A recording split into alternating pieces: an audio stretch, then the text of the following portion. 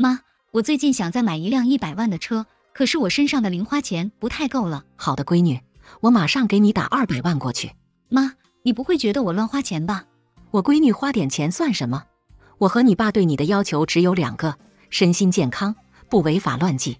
站在一旁的父亲说话了：给婷婷打500万吧，女孩子就是要富养。婷婷呀，就算你想买1栋楼，爸爸也会给你买2栋的。爸爸，这是为什么呀？因为1栋楼难免孤单，成双成对才是好事。对了，你在公司谈的那个男朋友现在发展到什么地步了？你也跟爸爸汇报一下吧。爸爸，不瞒你说，其实这车我就是给他买的。你告诉他咱们家里的情况了吗？我没说，我在公司都是给自己营造孤儿院出身，依靠自己打拼，才过上小康生活的乖乖女形象。那不正常，小康生活也买不起100万的车，那你一定露出破绽了。可能是因为我带他见过我的一些朋友吧，你也知道，我这些朋友都是开的好车，所以他应该猜到了，我挺有钱的。没事，身份暴露了没关系，只要他对你好，爸爸一定叫他以后飞黄腾达。身份肯定没暴露，我跟他说，车是我准备贷款和找朋友借钱买的。我们就你这一个女儿，只要她对你好，爸妈也不反对。1辆车而已，500万已经打给你了，查收一下。好的妈。婷婷收到了爸妈打的500万后，第2天就去了 4S 店给男朋友买车，结果正准备付钱签字时，却接到了闺蜜打来的电话。婷婷，大事不好了，你男朋友很可能正和他妈妈算计你的钱。小云，你说什么？今天上午，我和朋友在咖啡厅偷听到一对母子说话，我觉得他们口中说的人太像你了。同公司同居，和男朋友妈妈一起住，关键是女方刚刚给男方买了1套房。我刚才听见那男人要骗女朋友再为他买辆车，他们算计着等房和车全部骗到手后，就把女朋友甩了。那男的说女朋友性格单纯，长相是他喜欢的清纯型，但学历没他高，他是硕士，有些配不上他。他妈妈也嫌弃女生是孤儿。那男的长什么样？你看清楚了吗？我没见过你男朋友，但我目测那男生1.8米左右，长相斯文，谈吐有修养。他妈妈偏胖，短剪发，面相有点凶。他们穿的什么衣服？穿的都是黑色衣服。我和朋友只听到这么多，他们现在已经走了，你最好赶紧确认一下。此时销售经理已经把购车合同拿到婷婷面前，等待她签署姓名。婷婷签下了自己的名字。婷婷小姐，还是按照老样子为你把车开到南苑别墅是吗？谢谢，不需要了，我直接开走。婷婷把车开回去时，王浩宇与他妈妈已经在单元楼下等她了。亲爱的，买车最终带了多少钱？我找大学同学借了一些，所以只带了80多万。王浩宇从婷婷手中接过车钥匙后，并没有急着上车。浩宇，新买的车你不去试试吗？车哪有你重要？今天你功劳最大，当然得犒劳你。亲爱的，你也知道我为了娶你正在攒钱，否则绝不会让你为我贷款买车的。你做的这一切我心里有数，但有件事我想和你商量一下。咱们部门主管离职了，新的主管人选还没定，但你也知道，主管的月薪加提成到手能有1万左右。我的想法是，亲爱的，要不然你放弃竞选主管的位置，等我当上主管以后，车贷的钱每个月就能多还你2000块，一共是4000块。此时，一旁王浩宇的妈妈说话了：还什么钱？你这么说，婷婷肯定会认为咱们不把她当成一家人，况且我们还是婷婷的唯一的家人，难不成你还打算和她分手？以后别提什么还钱不还钱，你的不就是婷婷的吗？妈，你说的对，是我没考虑到这些。婷婷，你看妈多关心你，连我这个亲儿子都骂。婷婷干笑几声，没有接话，将目光移到他们俩的衣服上。他们都穿的黑色衣服，事实基本上已足够确认闺蜜说的没错，但婷婷还是需要将这件事弄明白，用自己的眼睛去确定。婷婷在王浩宇和他妈妈面前一直表现出很懂事之理，话少声音小的模样。婷婷平常大家就会扎进厨房里做饭，可现在已经傍晚6点了，婷婷还在沙发上玩手机。王浩宇妈妈从浴室出来一愣，大声说道：顾婷婷，你怎么还躺在这里？是哪里不舒服吗？没有啊。婷婷连语调也比平时上扬了几分。王浩宇母亲显然被这简洁明了的3个字噎住了。那你还躺在这做什么？婷婷知道王浩宇妈妈言外之意就是应该快去做饭，所以她故意说道：可我还没洗澡，如果躺床上会弄脏床单和被子。我不是叫你去床上躺着，都6点了还没吃饭，你不饿吗？对，阿姨这么一说，我确实饿了。阿姨，你今晚做了什么好吃的呀？大概真是被婷婷的不懂人情世故和言外之意的反应给气着了。王浩宇妈妈扯扯嘴角，悻悻地走进厨房忙碌起来。吃过晚饭洗漱后，王浩宇就找到婷婷：亲爱的，你是不是对我妈有意见了？没有啊，浩宇，你怎么会这么想呢？妈刚刚和我说了，你今天对她的态度很不好，而且晚上饭桌上你也没安慰她。安慰她是我必须要做的事吗？王浩宇听到婷婷这样说，顿时愣住了，原因可能大概是婷婷装乖乖女装的久了，突然这么大声，他很不适应。顾婷婷，你怎么会说出这种话？这也太不尊重长辈了。那你想怎样？你这是什么态度？你这是跟我说的态度吗？我不想和你吵，我今天很累，如果受不了就分手。婷婷刚说完，王浩宇瞬间就换了态度。亲爱的，别生气，她毕竟是我妈，是我着急了，但我希望你下次能别这样对她了，毕竟将来她也是你的妈妈，对吧？婷婷没说话，王浩宇又自己说了下去。如果咱们结婚后，你实在不想和她住的话，咱们可以一起出钱再给她买套养老房子，请个保姆，你看怎么样？以后再说吧，我困了，要睡觉了，你出去吧。接下来1周，婷婷没做过1次饭，1周也没和王浩宇说多余的话。婷婷想了解这对母子的真实面目，然后就买了一个针孔摄像头，找机会装在了客厅天花板上面。有一天下班后，我今晚要留在公司里加班，你开车回去吧，不用等我。好的，婷婷，你可别累坏了，多注意休息啊。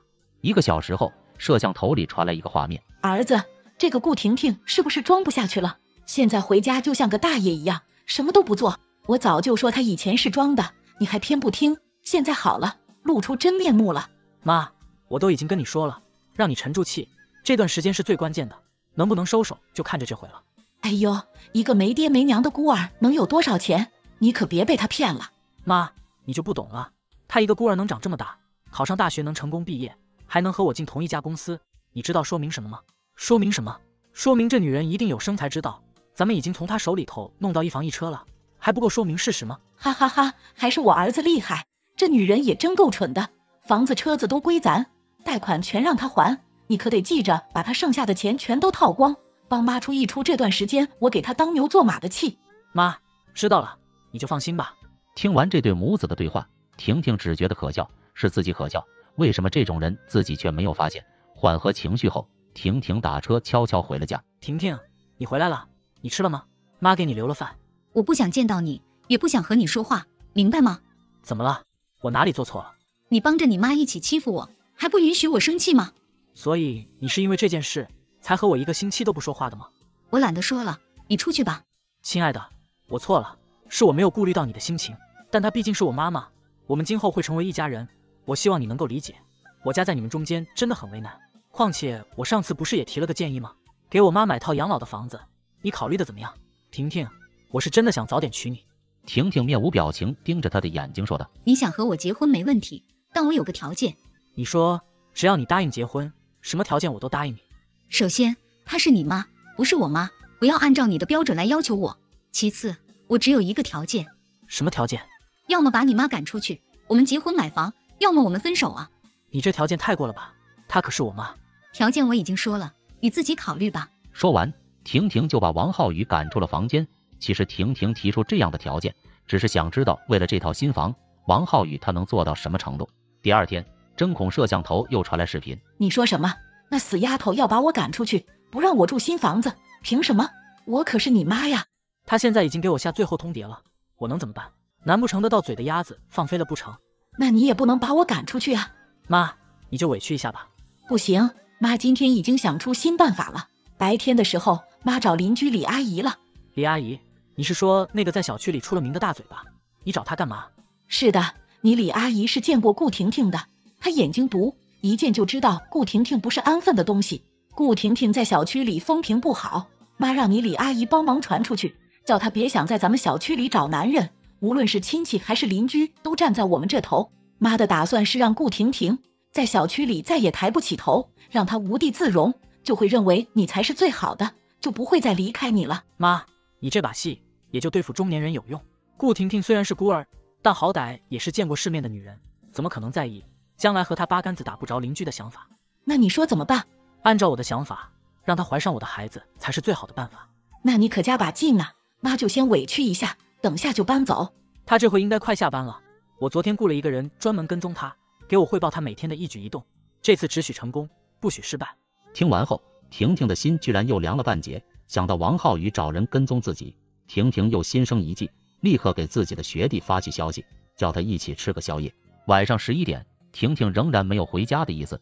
此时王浩宇打来电话，婷婷，这么晚了，你怎么还不回来？不用你管，分手吧。顾婷婷，你说清楚什么意思？为什么分手？你是不是外面有人了？我警告你，你现在立马跟我回家，我还能考虑原谅你，否则怎样？否则我要你好看。婷婷没有说话，而是直接挂断了电话。晚上和学弟吃过夜宵后，回了自己家。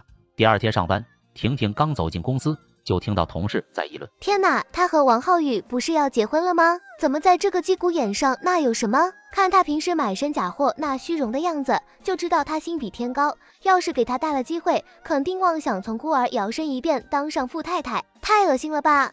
王浩宇人挺不错的呀，又善良又帅，学历还高，怎么说也是他高攀。别说了，他来了。他还敢来公司，好丢人啊！是我都不敢来了。婷婷的视线穿过人群，落在电梯口对面的那堵墙上，贴着一沓被做成海报的照片，正是婷婷与学弟晚上吃宵夜的场。婷婷心里窃喜，鱼儿果然上钩了。我围在这里干什么？还不赶紧去上班！顾婷婷，你来一下我办公室。刚一进办公室，经理便低声说道：顾小姐，刚才我已经调了监控，是王浩宇，对吗？是的，很抱歉，我没有管理好员工，给您添麻烦了。您说这件事该怎么办？我一定照做。当然是该怎么办就怎么办呀。顾小姐的意思是把王浩宇辞退吗？不，我有损公司形象，应该把我辞退呀。按照我说的做，其他的你不用管。婷婷从经理办公室出来后，经理就宣布了辞退意见。被辞退的婷婷假装一脸委屈哭泣的样子，而王浩宇此时假惺惺的过来安慰婷婷：婷婷，你说你怎么能背着我大晚上的和别的男生约会吃饭呢？肯定是被某个同事撞见了，你看同事们都看不下去了，再给我打抱不平。是吗？我被辞退你应该很高兴吧？你昨晚不是说要我好看吗？那些吃夜宵的照片不会是你贴的吧？怎么可能啊，我那么爱你，怎么会做这种事？昨晚我都是说的气话，你快别哭了。你昨晚做的这些事，我可以既往不咎，原谅你的过错。我做什么了？我和我学弟不能一起吃个夜宵吗？你说是你学弟，别人也不信啊。别人信不信是别人的事，我学弟他孩子都2岁了，我们能有什么关系？后来他老婆还来吃夜宵呢，我们3个昨晚还拍了照片，要不要我把他们夫妻俩的朋友圈点开给你看看？婷婷说完，周围同事开始交头接耳，大家都开始讨论起来。王浩宇，你自己做了什么事，自己心里不清楚吗？竟然还敢怪我！你胡说八道什么？我做了什么事？那天我在床底下翻出了你另一部手机，看见那手机主页面壁纸是个女孩子的背影。我看了你几年前的朋友圈，才发现那是你的初恋。我本来还想原谅你，可是你真的太让我失望了。王浩宇脸上即刻浮现出被抓包后的窘迫感。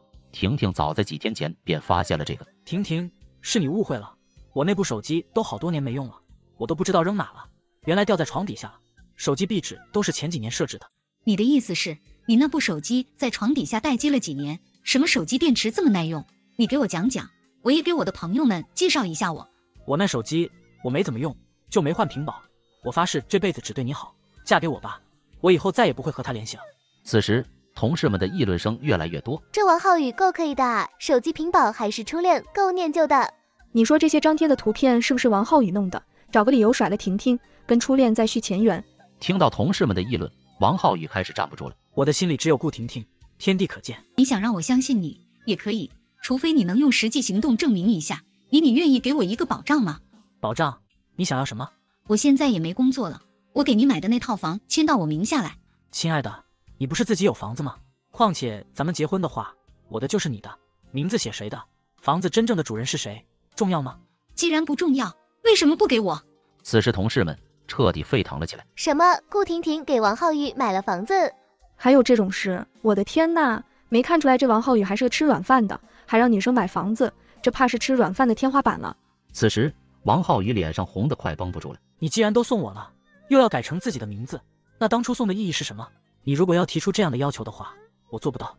那我再告诉你一件事吧，我怀孕了，你难道不应该给这个孩子一个保障吗？什么？你怀孕了？真的假的？你不信可以陪我一起去查查，反正我现在失业了，都有时间去医院。此时的王浩宇既惊喜又疑惑，惊喜是顾婷婷怀孕了也只能嫁给自己，很快就又可以骗到那一套大婚房了。当着办公室同事的面，王浩宇不答应也不行。那既然你怀孕了，我就娶你，你送我的那套房子，等你生了孩子一定过户给你，我说到做到。你这算什么诚意？这是我最大的诚意了，我没说不给，只是等着孩子生了再给，有什么问题吗？好，那我就收拾东西回家好好养胎了。你好好工作，以后挣钱养家的事都交给你了。婷婷自然是没有怀孕，因为王浩宇想要打怀孕的想法，婷婷呢自然随其心意了。随后婷婷收拾东西离职后回去，王浩宇很快将婷婷怀孕的事情告诉了他妈妈。婷婷刚到家，王浩宇妈妈就开始叫嚷：顾婷婷，你别想耍滑头啊！送给我儿子的房子竟然还想要回去，哪有这个说法？你是不是在公司说怀孕了，就是让我儿子同意把房子过户给你啊？怀上了又怎么样？说不准不是我儿子的，我们先去查查，几个月了再说。走，阿姨现在就陪你去检查。行，去哪一家医院？阿姨你来选。随后王浩宇妈妈拉着婷婷去了一家私立医院。王浩宇妈妈哪里知道，全市的大部分私人医院婷婷家都是有股份。婷婷刚到医院门口时就已经安排好了一切。王浩宇妈妈开完检查单后递给医生：等一下，你一个女人怎么能让男医生检查？我们换一个医生。今天上班的妇产科医生只有我，况且我是医生，医者不分男女。是啊，阿姨，医生职业是神圣的，你可别乱说话。检查完，结果自然是婷婷安排好的，显示怀孕1个多月了。阿姨，你现在还有什么疑问吗？既然都已经怀孕1个多月了，那就赶紧结婚吧。结婚用的大新房可不能忘了买。那是肯定的，反正我现在也失业了，正好有精力好好准备婚礼。就这样，婷婷就开始操心起结婚的事了。婷婷操心的自然不是结婚本身，而是如何把送出的1套房拿回来。我们婚礼就从简吧，你现在也失业了，咱们经济压力也大，肯定不能从简的。你应该挺好奇我的钱是哪里来的吧？既然要结婚了，我就告诉你吧，我的钱都是干爹给的。我小时候在孤儿院，院长认我为干女儿了。我干爹知道我要结婚了，说是婚礼必须要大办。我干爹是个富豪，因为有爱心，所以才自己花钱办了孤儿院。他也没有自己的孩子，他说我们结婚给我包一个500万的红包。什么？你干爹这么有钱？是啊，所以你可一定要把婚礼办好了，用了多少，到时候干爹拿的红包都补贴你。这样就好办多了。不过该节约还是要节约，你有熟人做婚庆或者酒店的吗？我们最近赶快把这些定下来。我有个高中同学在婚庆公司做策划，大学同学在酒店当经理。那好，你记得告诉你那些同学，说是你要结婚了，能给我们打折。我知道肯定打折的，你直接去找他们就行。第二天，王浩宇就去找了婷婷口中的熟人，回来后却一肚子火。你那个大学同学是什么玩意？在5星级酒店当经理，就把自己当成5星级了吗？狗眼看人低，我看他也是因为他瞧不起你，所以连带着我也瞧不起。还有啊，租个场地的费用也死贵，不是说打折吗？为什么还是那么贵？我特意给他们都打了电话的，他们都说给我打7折的。婚纱只买不租，你看上的那款手工定制的婚纱要20万，敬酒服都要6万，这不是抢钱吗？除此之外，婚庆公司的报价是88万，这是世纪婚礼吗？要88万。还有酒店，我们打算办40桌，一桌的价格是9999元，还要加收50%的服务费，这算下来100多万，还没有算你要的3金什么的。你是不是心疼钱了，觉得我不值这个价吗？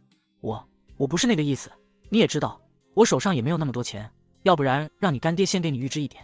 王浩宇，你可要知道，我陪嫁的房子可是600万，车100万，我干爹已经说了，结婚给500万，我现在不可能再去找他要钱的，我怎么可能开得了这个口？实在不行，你先把我之前送你那套房子拿去银行抵押了吧，反正你也准备生了孩子就过户给我的，等结婚了，我把干爹给的钱再补给你，把房子赎回来。那好吧。王浩宇心里虽然不愿意，但到了这个地步也没有其他办法。第二天便去银行把房子抵押了。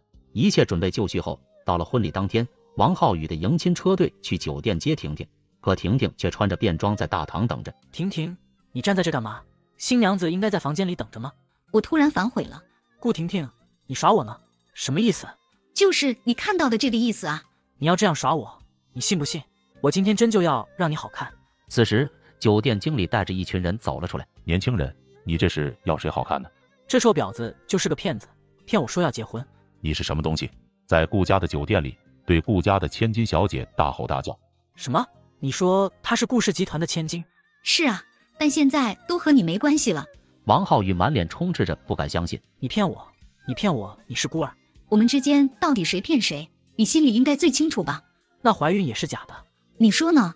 你处心积虑做这一切就是为了耍我吗？你和你妈妈的秘密我早都知道了，我为什么要费心费力的做这些？我顾婷婷被人骗走的东西，我必须拿回来。顾婷婷，你以为你赢了吗？想要回房子还有你的钱，你做梦吧。我们要回来吗？酒店、婚庆公司，你买婚纱买钻戒的店全都姓顾，你花出去的钱都进了顾氏的口袋。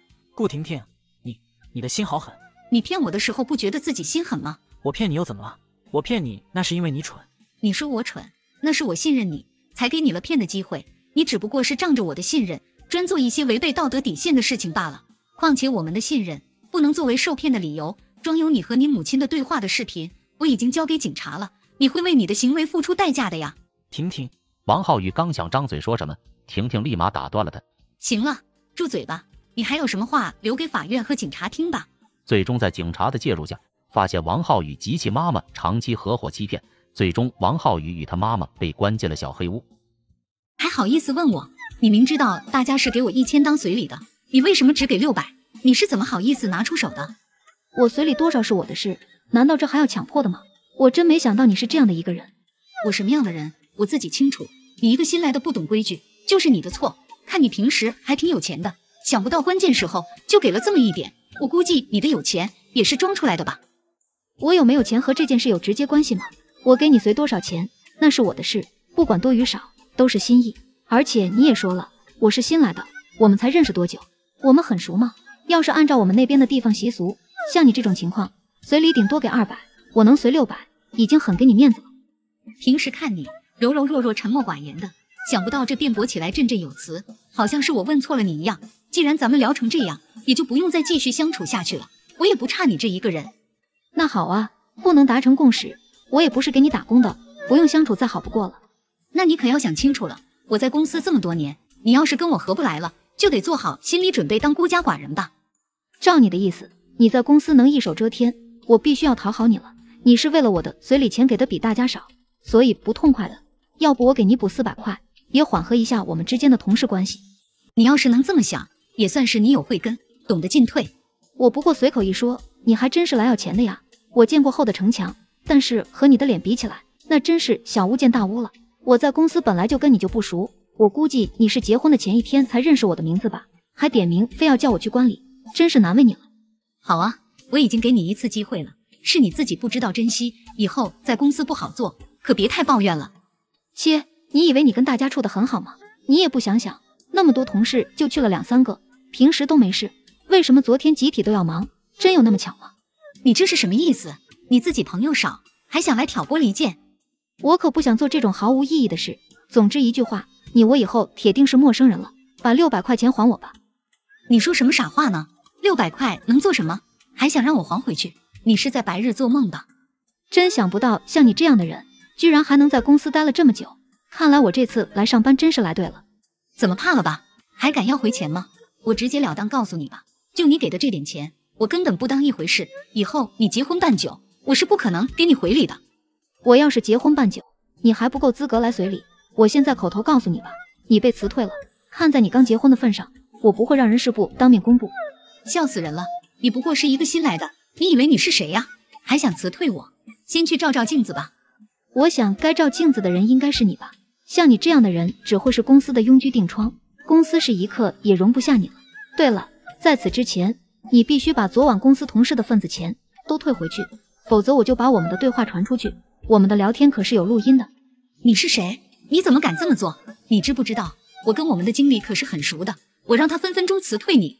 很好，看来我们的经理我也要调查一番了。如果他也是眼瞎耳聋之人，就让他跟你一起滚出去。你还想问我是谁？那我告诉你，这家公司的老板，从我出生的那一刻起，他就喊我宝贝公主。你猜我是谁？什么？这怎么可能？你肯定是骗我。我有必要骗你吗？不信你就试试看。好了，我也不想跟你废话了，赶紧收拾你的东西滚蛋吧。你们支持小林的做法吗？老婆，明天过节，我们一起去我妈家吃顿团圆饭吧。我就不去了，我已经申请了加班，你也知道过节的加班费是比较高的。再高能高到哪里去？你平时不想去就算了，但明天过节是和家人团圆的日子，你要是不过去，左邻右舍会说闲话，我妈也会难过的。对你们来说，过节很重要，要团圆，可对我来说，赚钱更重要。我不想为了吃个饭失去3倍工资。你现在到底是怎么回事？脑子里全部是钱，为了钱你亲情都不要了吗？这样的生活还有意思吗？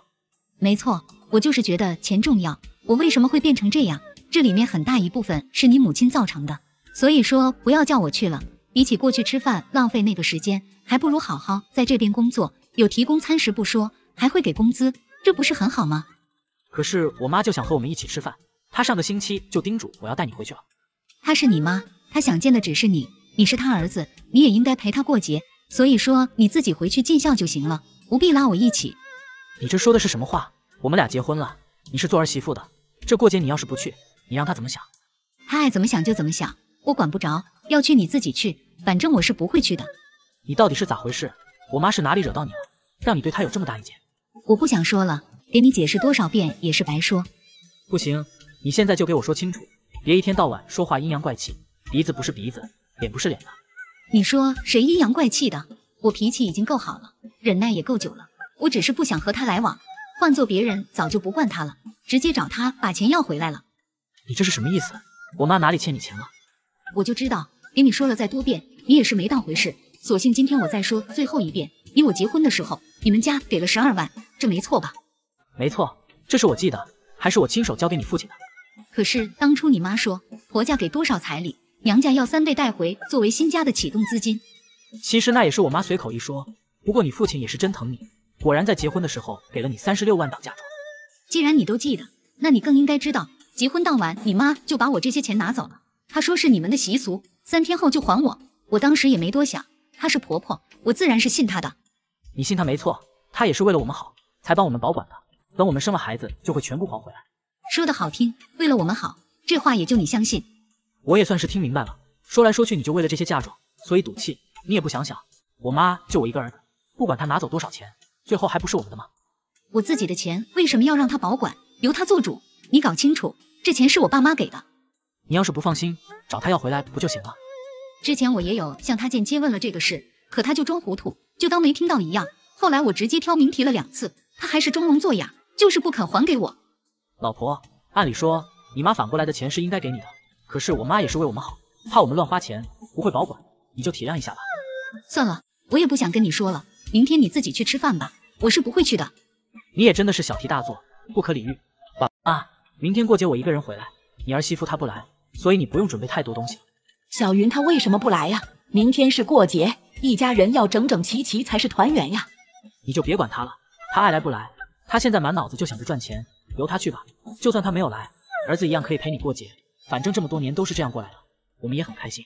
以前是以前，现在你都结婚2年了，应该带媳妇一起回来，这个家才是完整的。不过我也纳闷了，为什么今年起小云都不来我这吃饭了呢？是不是我得罪她了？还不是为了那个嫁妆的事吗？她说嫁妆的钱都被你拿走了，你不还给她，所以生气了。原来是为了这事啊！儿子，妈这么做都是为了你们好啊。我知道，所以你不用管她，你该收着就收着，她还能怎么样？话也不能这么说，她要是不乐意了，你哄2句也是应该的。不过她这一闹我也看出来了，这事我还真做对了。就她这样的脾气，万一哪天跟你离婚了，说不定招呼不打就走了。我现在给你保管这些钱，也不至于让你人财两空。妈，我知道你一定是为了我打算的，当初你也真够聪明的，居然能想出返还3倍彩礼的说法，我真是佩服。所以当他妈妈把彩礼返回来时，我就找借口要了过来。好不容易得手的钱财，岂能轻易还回去？这钱在谁手上，谁就有话语权。妈要替你好好管着，否则这个家就是你媳妇说了算了。不过新月也实在着急，她要是好好跟你过生活，这钱到最后还不是你们的吗？我也是这样跟她说的，可是她不愿意，她就想让你早点把钱给她。她态度要是好一些，一心一意为我们家着想，或许我会一点一点还给她的。谁知她现在连饭都不来吃了。是啊，她脾气实在太倔了，又没有把你放在心里，我现在都有点后悔结婚了。那不行，这是两码事。除了这一点，她其实也算挺好的，我看她比别的女孩子好，所以你要好好跟她过。可是她对你这个样子，你不生气吗？我不生气，你听妈说，这次还是让你媳妇过来吃饭，我有事找你们商量。明天我买一些你媳妇爱吃的菜，你好好跟她说一说，务必让她过来一趟。你就别忙活了，你一心为她着想，她可不见得会领你的情。要我说不来就算了，何必为了她大费周章呢？你要有什么事和我商量就行了，我给你解决就行了。这事你还真解决不了了，因为这是必须你媳妇同意才行，不然将来你们就会闹矛盾。你怕她做什么？我是你儿子，你的事就是我的事。我知道你孝顺，只是妈现在年龄大了，腿脚也不好了，需要有人照顾饮食起居，所以我想搬过去和你们一起住。这有什么？你想来直接过来不就行了？小云还能把你赶出去不成？这应该是不会，可我需要她每天给我煮饭洗衣服，你说她能愿意做吗？她作为儿媳妇，照顾婆婆不是天经地义的吗？你尽管搬过来吧。你别急，这事不能这么办，还是我来处理吧。你媳妇现在的心结就是那些嫁妆，你让她明天过来告诉她，会有惊喜的。你的意思是要把钱还给她了吗？这钱你不用给她的，你拿着就行了，她也不敢怎么样。你放心，妈做事自有分寸，这件事你就不用管了，好好哄着你媳妇，让她来就行。那好吧，我一定叫她来。你们觉得小云会回去吗？她会同意婆婆跟她一起住吗？老婆，我妈她希望你明天过去一趟，关于你嫁妆的事，她说会给你惊喜的。什么惊喜？她是要把嫁妆的钱还给我吗？那我就不清楚了，明天我们一起去不就知道了。依我看，这事没这么简单吧？你妈还有说别的事吗？你不要这样想我妈好不好？她为了你准备了好多你喜欢的菜，她很想跟我们团聚的。算了，还是你自己过去吧。2年了，她何曾对我上过心呢？想来这次也是醉翁之意不在酒吧。你也太小心眼了，我妈是真的想和我们一起过节，她说这样才是家的感觉。以前如果我们闹矛盾，每次我妈都是偏向你，让我给你道歉，她还经常跟我夸你，说你这个儿媳妇比别人家的媳妇好太多了。所以我希望你也能当她是亲妈，不要为了一点钱埋怨她了。说的比唱的还好听，照你这么一说，是我亏欠了我的好婆婆，是我不知好歹，身在福中不知福了。你别这样讥讽好吗？再怎么说她是我妈，而且她说了，明天针对嫁妆的事会给你惊喜的。难道你不想要回钱了吗？大不了明天工资多少，我给你总可以了吧？行，既然你们都这么有诚意，那我明天就去一趟吧。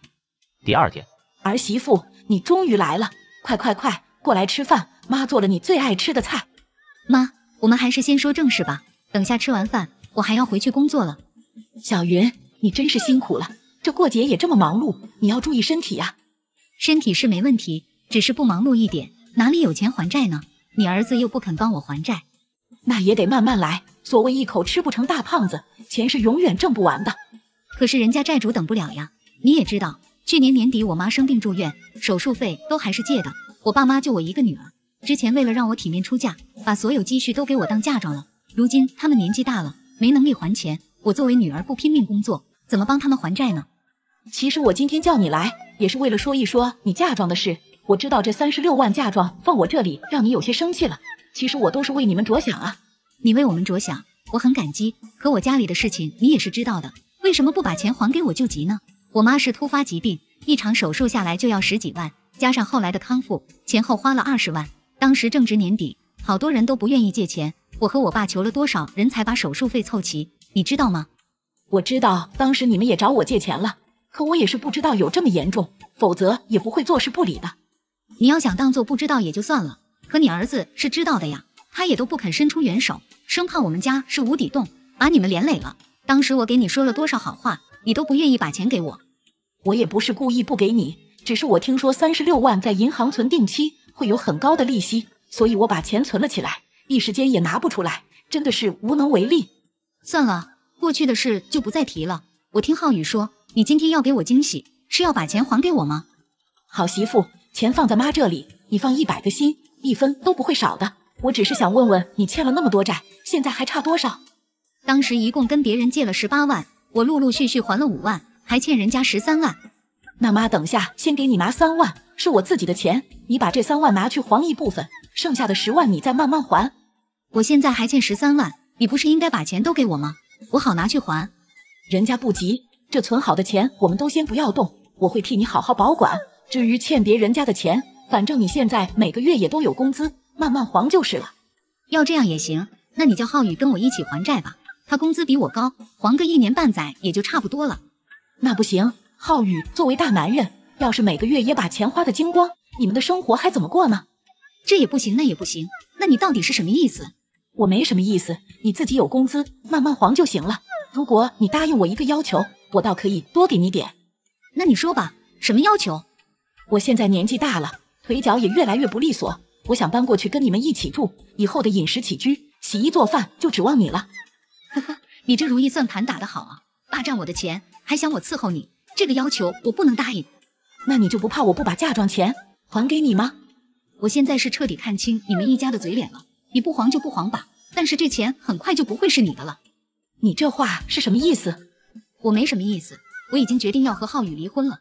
我会通过法律手段来维护我的权益，我们的婚房也很快就会被卖掉，家里的房子、车子乃至钱，我都将力争到底。我保证比嫁妆钱只会多不会少，你就等着律师找你吧。你怎么敢这么做？家里的房子和车子都是我们家的，你怎么好意思来分？你都好意思拿走我的嫁妆，我怎么会不好意思分车房？何况这些都是婚后财产，我已经下定决心要和你儿子分开，你和你儿子才是一家人，以后你们母子两个好好过吧。小云，你可不能这么做呀！难道你还不明白我的一片苦心吗？我这么做可都是为了你好啊！这话你还是留着讲给你儿子听吧，你不用再假惺惺了。昨晚你跟你儿子说了什么话，我都听到了。再看看现在的你，人前人后各一套的把戏，难道还没演够吗？你怎么敢这么说我？我做的一切还不是为了你们两口子好吗？你还是打住吧，普天之下竟还有你这样霸占媳妇嫁妆的婆婆。媳妇表现好一点，你就给一点钱；媳妇表现不好，你就打算永远不还，美其名曰你是为了儿媳妇好，还想让我领情，你怎么那么敢想呢？老婆，你怎么跟我妈说话的？我实在是听不下了，她再怎么说也是你婆婆呀。我没有她这样的婆婆，你们才是一家人，我只是个外人而已。还有，明天我们就去民政局把手续办了。老婆，什么事不能好好商量吗？你真的要跟我离婚吗？是的，从此以后你们与我再无瓜葛。你们支持小云的做法吗？儿子，妈妈最近发现你频繁地跟同一个女孩子聊天，你是不是喜欢她了？妈，没有的事，我们只是同学而已。没关系的，你已经成年了，妈妈又不会怪你。你告诉妈妈，那个女孩也喜欢你吗？也许是吧。妈妈是过来人，知道喜欢一个人的感觉是无法克制的。如果你们两个互相喜欢倒也无妨，但是你既然作为一个顶天立地的男子汉，有些事该做，有些事不该做，你一定要明确。妈，你指的是什么事啊？作为男生，你要明白，在一段感情中，最重要的就是责任。如果说这个女孩子因为和你交往后成绩严重下滑，那么你就是不负责任的。你要有能力让这个女孩因为你的出现而变得更加优秀，而不是日渐退步。包括你自己，也要因为有了她的出现而日益渐进。这个好说，我们最近在比赛，谁考的分比较高，结果是他赢得了奖学金。我今天又跟他说好了，下次我们还要继续比赛，看谁考得更好。他也接受了。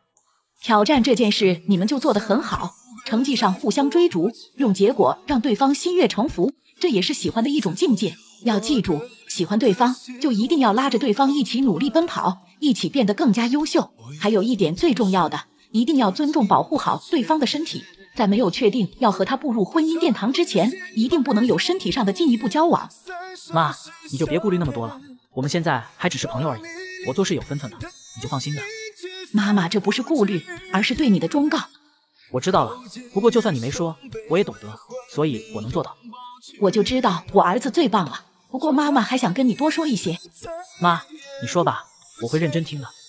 妈妈想告诉你，人生的每一个阶段都会有最重要的事情要做，即便你遇到了自己喜欢的女孩，爸妈也希望你能够以学业为重，一个有能力掌控好自己人生的人，将来才有能力照顾好自己心爱的人。妈，你这话跟昨天老爸跟我说的差不多呀。是吗？那他是怎么说的？老爸说，物以类聚，人以群分，只有自己优秀强大，才能发现更优秀的人群，别人也都会跟你交朋友。一个人最大的价值是解决问题的能力，有了能力才有选择的机会。那他说的对，爸爸妈妈不求你大富大贵，只希望你将来能够成为一个有责任心、有能力、敢做敢当的男子汉。好的，我记住了。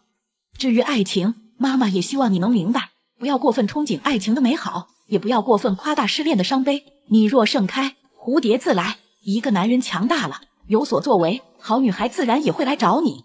妈，其实你说的我也懂，我最近也在学习人生规划，等我有眉目了，就会跟你商量。有规划最好不过了，但是你也要知道，世上没有一蹴而就的成功，只有日积月累的坚持。面对困难，千万别抱怨，要勇敢的面对。你可以哭，但不能认输。还有就是，别把大量的时间、金钱花费在可有可无的社交上，有时间好好培养一个爱好，将来你要靠它熬过很多难熬的时光，而陪你走过孤独的东西，终将进入你的灵魂。所以，学习和阅读是你现在最应该做的事。行，那我现在就先制定一个学习和阅读的新目标。好儿子，长风破浪会有时，直挂云帆济沧海。有目标才有动力，有动力就会事半功倍，你的人生也会因此绽放光彩。妈，谢谢你，听了你的话，现在让我感觉信心十足，充满力量。接下来我一定会好好努力加油的。那妈妈就静候你的佳音了。你们觉得男孩母亲说的对吗？为他点个赞吧。妈，我最近身体不舒服，非常难受，得去医院看看。你能给我转2000块钱吗？儿子，你不是辍学打工去了吗？身上怎么可能没钱呢？妈，我这半年打工挣的钱，除了生活费都交了房租了，现在离发工资还有1个星期呢，我身上只有180块钱了。儿子，我身上也没钱，妈要花钱也得找你王叔叔要，妈也很为难了，你还是找你同事借借吧。那好吧。5年后，妈，好久没和你联系了，你现在过得还好吗？我要准备结婚了。妈一直挺好的，儿子要结婚了呀，妈妈祝福你。对了，这些年你过得怎么样？这些年我一直在外面打工，还过得去。我想求你件事。什么事呀？妈，是这样的，我想找你借8万块钱。这些年我省吃俭用积攒了一些了，但现在要结婚还是不够。女方的父母要求在城里买套房，我已经看好了一个小一点的房子，首付加上结婚大概要30万，可我只积攒了22万，所以想找你借8万，我保证我结婚后2年之内把钱还给你。儿子，你也知道，家里都是你王叔叔说了算啊。可是我真的很爱我的女朋友，她人很好，我真的不想就此错过她。她父母知道我的情况，所以也没要彩礼跟车了，只希望能买套小点的房子，付个首付，能有个落脚的地，以后我俩一起还房贷。妈，你就借给我好吗？你相信我，我一定会还你的。儿子，不是妈不相信你，妈确实也没办法，你那妹妹还在上大学呢，家里也得用钱。再说了，我身上1分钱也没有，家里的钱都是你王叔叔管着，你王叔叔根本就不会同意拿钱给你，明知不可为，我又何必去为之呢？希望你能理解妈妈的苦衷。妈，自从我爸病逝，你嫁给了王叔叔，就再也没管过我。妹妹是王叔叔的女儿，可你对她视如亲生，你们对我却不管不顾。王叔叔平时那样对我，你也不敢替我说句话。我初中还没读完就出去打工，这些年无论我遇到什么样的困难，你们也从来没有帮过我一把，给过我1分钱。可我如今好不容易找到一个我喜欢人家又愿意嫁给我的女孩，你作为母亲，连8万块钱也不愿意借给我吗？你这样真的太让儿子寒心了。不是妈妈不帮你，妈妈很想帮助你，也为你高兴，可妈妈确实没办法，你王叔叔不愿意我和你有过多的往来，我根本不可能从他那里要到钱，请你理解妈妈。我看这些年你自己过得也挺好的，以后你也别再来找我了。儿子听到妈妈这样说，很是伤心，可是他不想就此错过自己心爱的女孩，无奈之下只能联系不富裕的三叔。三叔，我是浩宇，你吃饭了吗？是浩宇啊，好多年没联系了，突然找三叔是遇到什么事了？你过得还好吗？三叔，我还好，我要结婚了。这可是咱家的大喜事，要是我大哥还在，哎，这是喜事啊！不提这些，这可是大好事，你怎么还犹犹豫豫的呢？三叔，结婚的钱还没凑够，女方要求在县城买套房，付个首付，再加上结婚办酒席的钱，大约得要30万。我自己积攒了22万，现在还差8万块钱，所以我想问问你，能不能先借我8万块钱，等我结婚后积攒够钱马上还您。你放心，我一定会在2年内还清。我也知道我找您借钱不合适，我刚刚也找过我妈了，可是我实在没办法，所以才……浩宇啊，你遇到难处怎么就不能来找我呢？你能来找我，我很高兴，这事你就放心吧。你妈如果能指望上你，也不至于这样。当年我和你二叔在农村家里，经济条件都不好，只顾上自己，也顾不上你。我们也对不起我大哥，对不起你。如今我们在城里也有了房子，有了车，生活条件也好了。你有难处，我们怎么能不管呢？三叔，谢谢你。你二叔知道你要结婚，他肯定也很高兴，我得赶紧告诉他。于是三叔连忙找到了二叔。二哥，咱大侄子浩宇要结婚了。三弟，这可是咱家大好事，我真是太高兴了。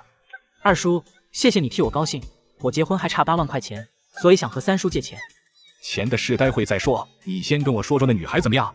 小云是个好女孩，心地善良，能吃苦耐劳，对我也很关心体贴。我们一起打工认识的，她家也是本地的，就住在县城里，家里还有个哥哥，他爸妈也挺好。知道我的情况后，他们也没有彩礼3金，只是想结婚后女儿有个属于自己的家，所以希望我能付个首付，买套小点的房子，办个简单的婚礼。我大概算了一下，房子首付、装修、结婚酒席大概得30万。这些年我积攒了22万，现在大概还差8万块。这么好的女孩，以后你可得好好对人家。你爸不在的时候，我和你三叔条件也不好，我们对你也没什么照顾。现在生活好了，我们也该为大哥做点事了。结婚酒席的钱由我来出，另外我再转10万给你，你自己计划着花。浩宇，三叔转15万给你， 5万拿去给小云买点她喜欢的首饰，10万留作你们以后小家的启动资金。二叔、三叔，你们不用这样，这些年我也没为你们做过什么，我只差8万。这事就这么定了。浩宇，你也不用推辞，这是你三叔和我的一点心意。以前我们都没能帮到你，如今我们有条件了，这也算是弥补我们的遗憾。二叔、三叔，谢谢你们，我真不知该怎么报答你们。咱们热热闹闹把这婚礼办好，高高兴兴把小云娶进门。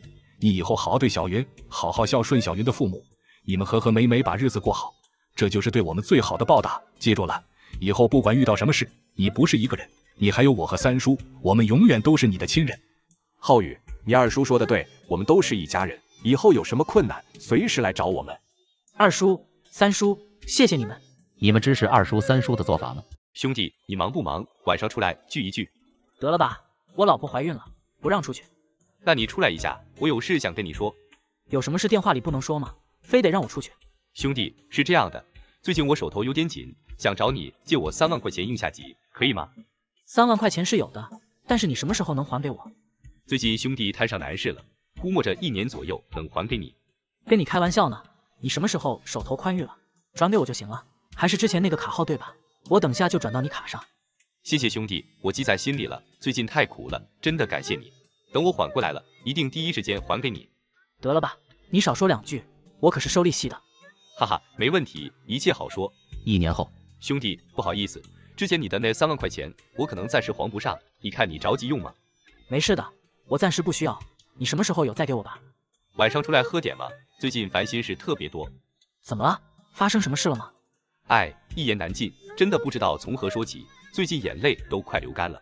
兄弟，有什么难处你跟我说说，你我兄弟也不是1、2天了，不用跟我客气，不要见外。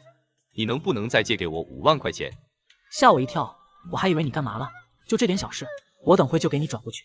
好的，兄弟，真的麻烦你了，我心里真的很不是滋味，真的谢谢你，我真不知道说啥好了。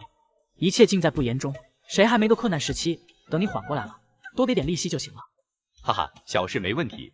以后有事你就说，不要支支吾吾的不敢吭声，别一个人憋着，你身后还有我这个好兄弟，你一定要记住。好的，我知道了。半年后，兄弟，你在干嘛？现在忙不忙？这会儿不忙，怎么了？你怎么样了？缓过来没有？我知道你最近事业上遇到难事了，可是我也不知道怎么开口啊。还是那样子吧，你是不是有什么事？我们之间还有什么不能说的，你就说吧。兄弟，真的是不好意思了，我妈出了点事，需要做手术，家里东拼西凑的钱都拿出来了，还是不够。目前还差多少？差不多要15万左右吧。我知道你最近来生意都不好，我也不想麻烦你，可是眼看手术的时间就要到了，我只能向你诉说了，我也真的不想跟你张口。那手术时间定好了吗？手术费凑齐了之后，1星期之内可以安排手术。好的，我知道了，你先别着急，钱的事情我会想办法，你等我2天。兄弟，我知道你也很困难，如果拿不出来的话，就别勉强自己，我这2天看看还有没有别的办法。没事儿，兄弟，这2天你等我信息。好的。2天后，兄弟在吗？我已经往你卡里转了25万，还是你的那张卡，你看一下到账了没有？这你上哪弄的这么多钱？我把我的那辆车卖掉了，钱刚转过来，还是热乎的，就给你转过去了。你抓紧把钱交了去吧。你先拿着钱，跟阿姨的健康来说，钱不算什么，健康最重要。兄弟，真的太谢谢你了，其他的我就不说了，等过段时间我忙清楚了，我们出来好好聚一聚。好的，我们也好久没聚了。你们身边也有这样的兄弟吗？王浩宇，这房子是我全款买的，你凭什么要写你妹妹的名字？这件事你必须给我一个解释。有什么好解释的？房子是用来住人的，写谁的名字不都一样吗？再说了，我妹妹以后也是你的妹妹，你这么懂事，不会不答应吧？不好意思，这件事我答应不了。如果这房子是你们家买的，你们爱写谁的名字就写谁的名字，我管不着。可这房子是我们家全款买的，咱们也还没有结婚，你凭什么替我做主？小云，你在我眼里一直都是一个温柔贤惠、善解人意的人，就为了这么点小事，你至于这么斤斤计较吗？都是一家人，你就别在这里没事找事了。你把我房子写你妹妹的名字，你竟然还说我没事找事，我告诉你，这件事情不可能，没得商量。小云，就当我求你了，过来之前我都跟我妈保证过了，你要是不同意，我回去后怎么跟我妈交差呀？你脑子没病吧？你妈提出这么离谱的要求就算了，你也跟着瞎胡闹，你当买房子是儿戏吗？小云，我妈毕竟是你的长辈，你怎么能这么说？她把我养这么大容易吗？现在为了跟你结婚，我妈把压箱底的钱都拿出来了，他们也没别的要求，就是想让你把房子挂在我妹妹名下而已。这有什么影响吗？你怎么这么不识大体呢？就不能体谅一下我妈吗？呵呵，就你识大体，既然你这么识大体，那就把房子写到我爸妈名下吧。他们养我这么大也不容易，为了买这套房子，他们可是连养老钱都拿出来了，写他们的名字不过分吧？你不要这么无理取闹行吗？到底是谁无理取闹？我们结婚本来是件好事，可你们家非要整这么一出来添堵。你说你妈养你这么大不容易，那我妈养我就容易了吗？你妹妹想要房子，让你妈自己买去，别来惦记我的。小云，你怎么这么物质？结婚后我妈就是你的婆婆，我妹妹也是你的妹妹，以后咱们就都是一家人了，我们还能害你不成吗？你现在说的好听，我这还没进门呢，就被你们一家算计得明明白白的了。结婚以后还指不定什么样呢。房子写你妹妹名字这件事没得商量。不就是加个名字吗？你为什么那么较真呢？结婚以后我好好对你不就行了？这件事你要是答应了，我妈一高兴，以后婆媳关系也融洽呀，你就不能把眼光放长远一点吗？王浩宇，我在最后跟你说一遍，写你妹妹名字这件事是不可能的，你要是再说，就别怪我翻脸了。你别给脸不要脸，我妈说了，结婚以后你就是我们家的人了，你那房子以后也是我们家的，写我妹妹的名字天经地义，我现在就是通知你一声。那我也告诉你，如果你们一定要霸占我的房子，那这婚我也不结了。小云，那我就实话跟你说了吧，婷婷她并不是我的亲妹妹，她是小时候被我爸妈收养的，我爸妈本来是打算让她跟我结婚的，只是没想到你出现了，为此婷婷到现在都还一直闷闷不乐，写她的名字只是为了形式上安慰她一下而已。你把本来是她的老公都给抢了，这房子就当是给她的补偿吧。什么？你说的是真的？你妹妹是你童养媳，这件事你为什么从来没跟我说过？还有你明明都有未婚妻了，当初为什么还要来追求我？你们要是觉得亏欠了她，你们自己去补偿啊，凭什么要牺牲我的利益？她婷婷容不容易跟我有什么关系？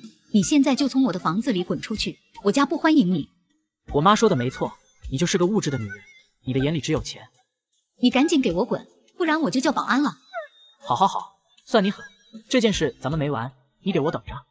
浩宇放完狠话后就离开了小云的家，紧接着浩宇就找到了自己的母亲和妹妹，把事情的经过添油加醋的说了一遍。第二天，母女二人来到了小云的家里。阿姨，您来找我是有什么事情吗？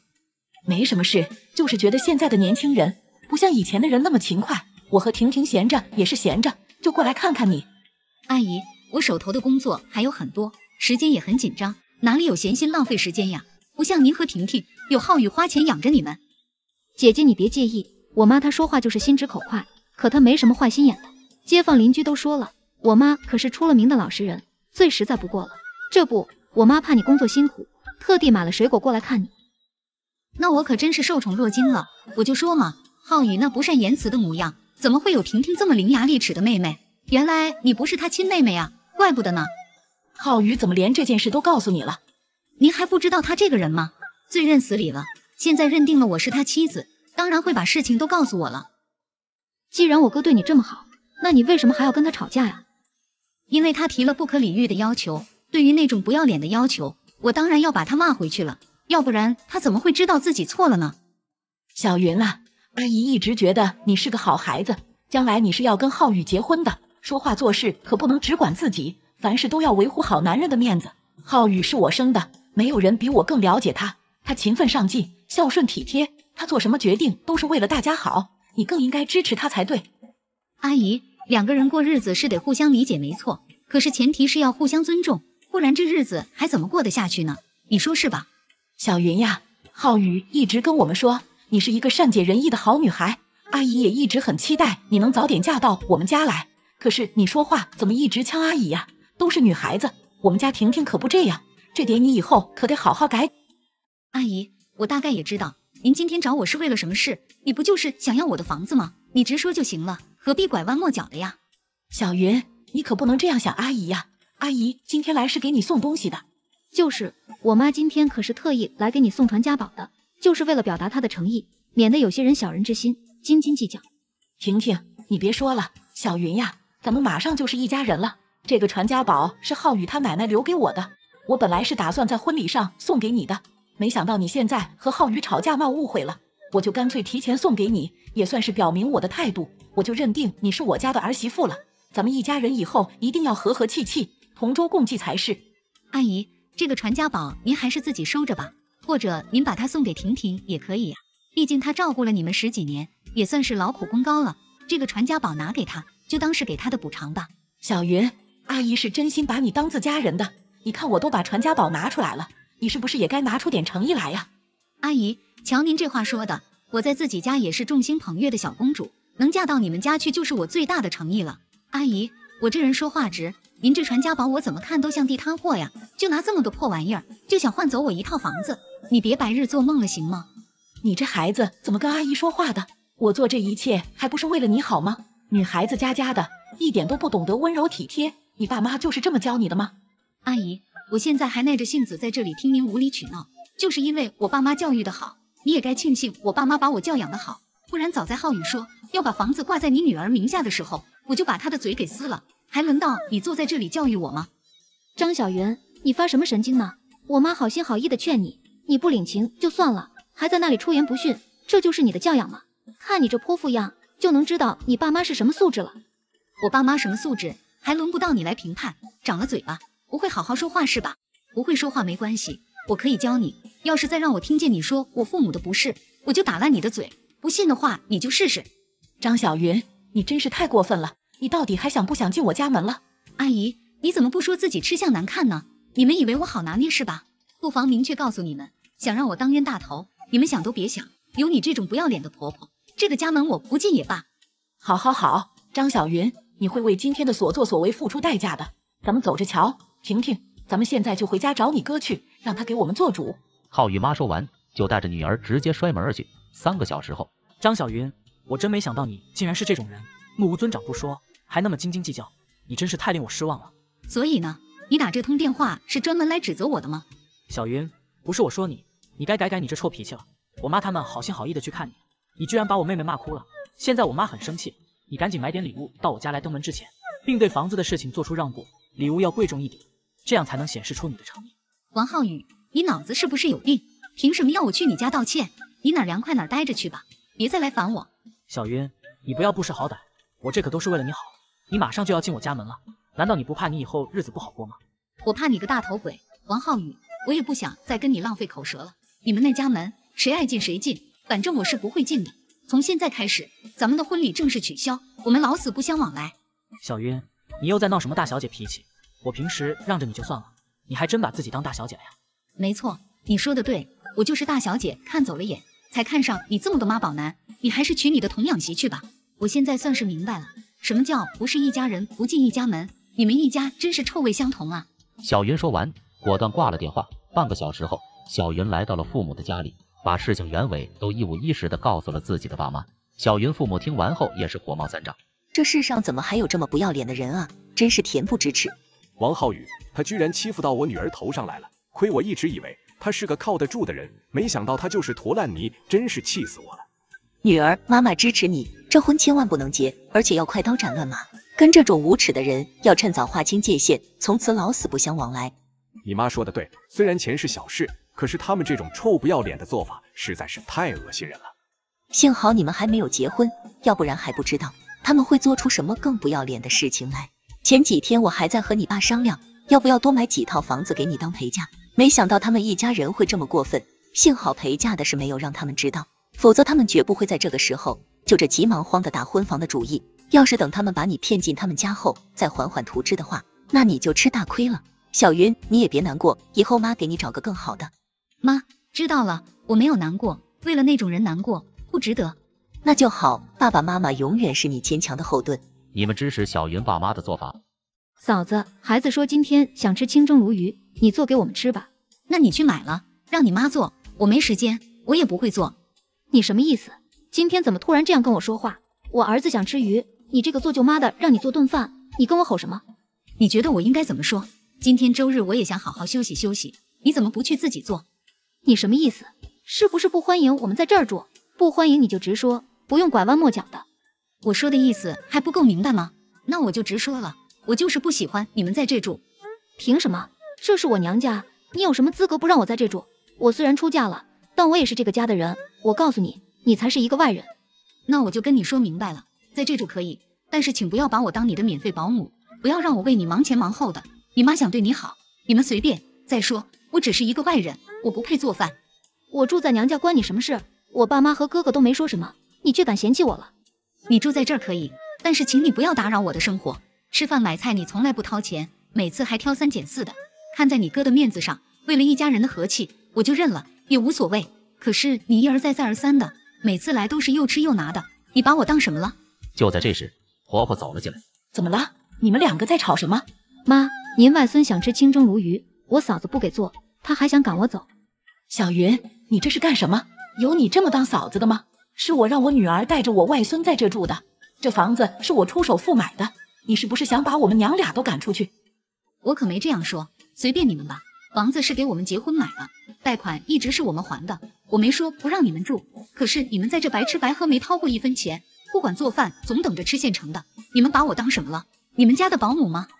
那是我儿子的钱，我儿子愿意给我们做饭，我花他的钱怎么了？你以前可是不说这些的，怎么今天敢这么跟我说话？那是你们太得寸进尺了，我实在是忍无可忍了。我以前不说，是因为不想伤了一家人和气。前段时间我坐月子，你怕邻居说你闲话，不管儿媳妇，打着给我伺候月子的名义在这吃住1个月，你还把女儿和外孙也喊来，说是你们2个一块照顾我。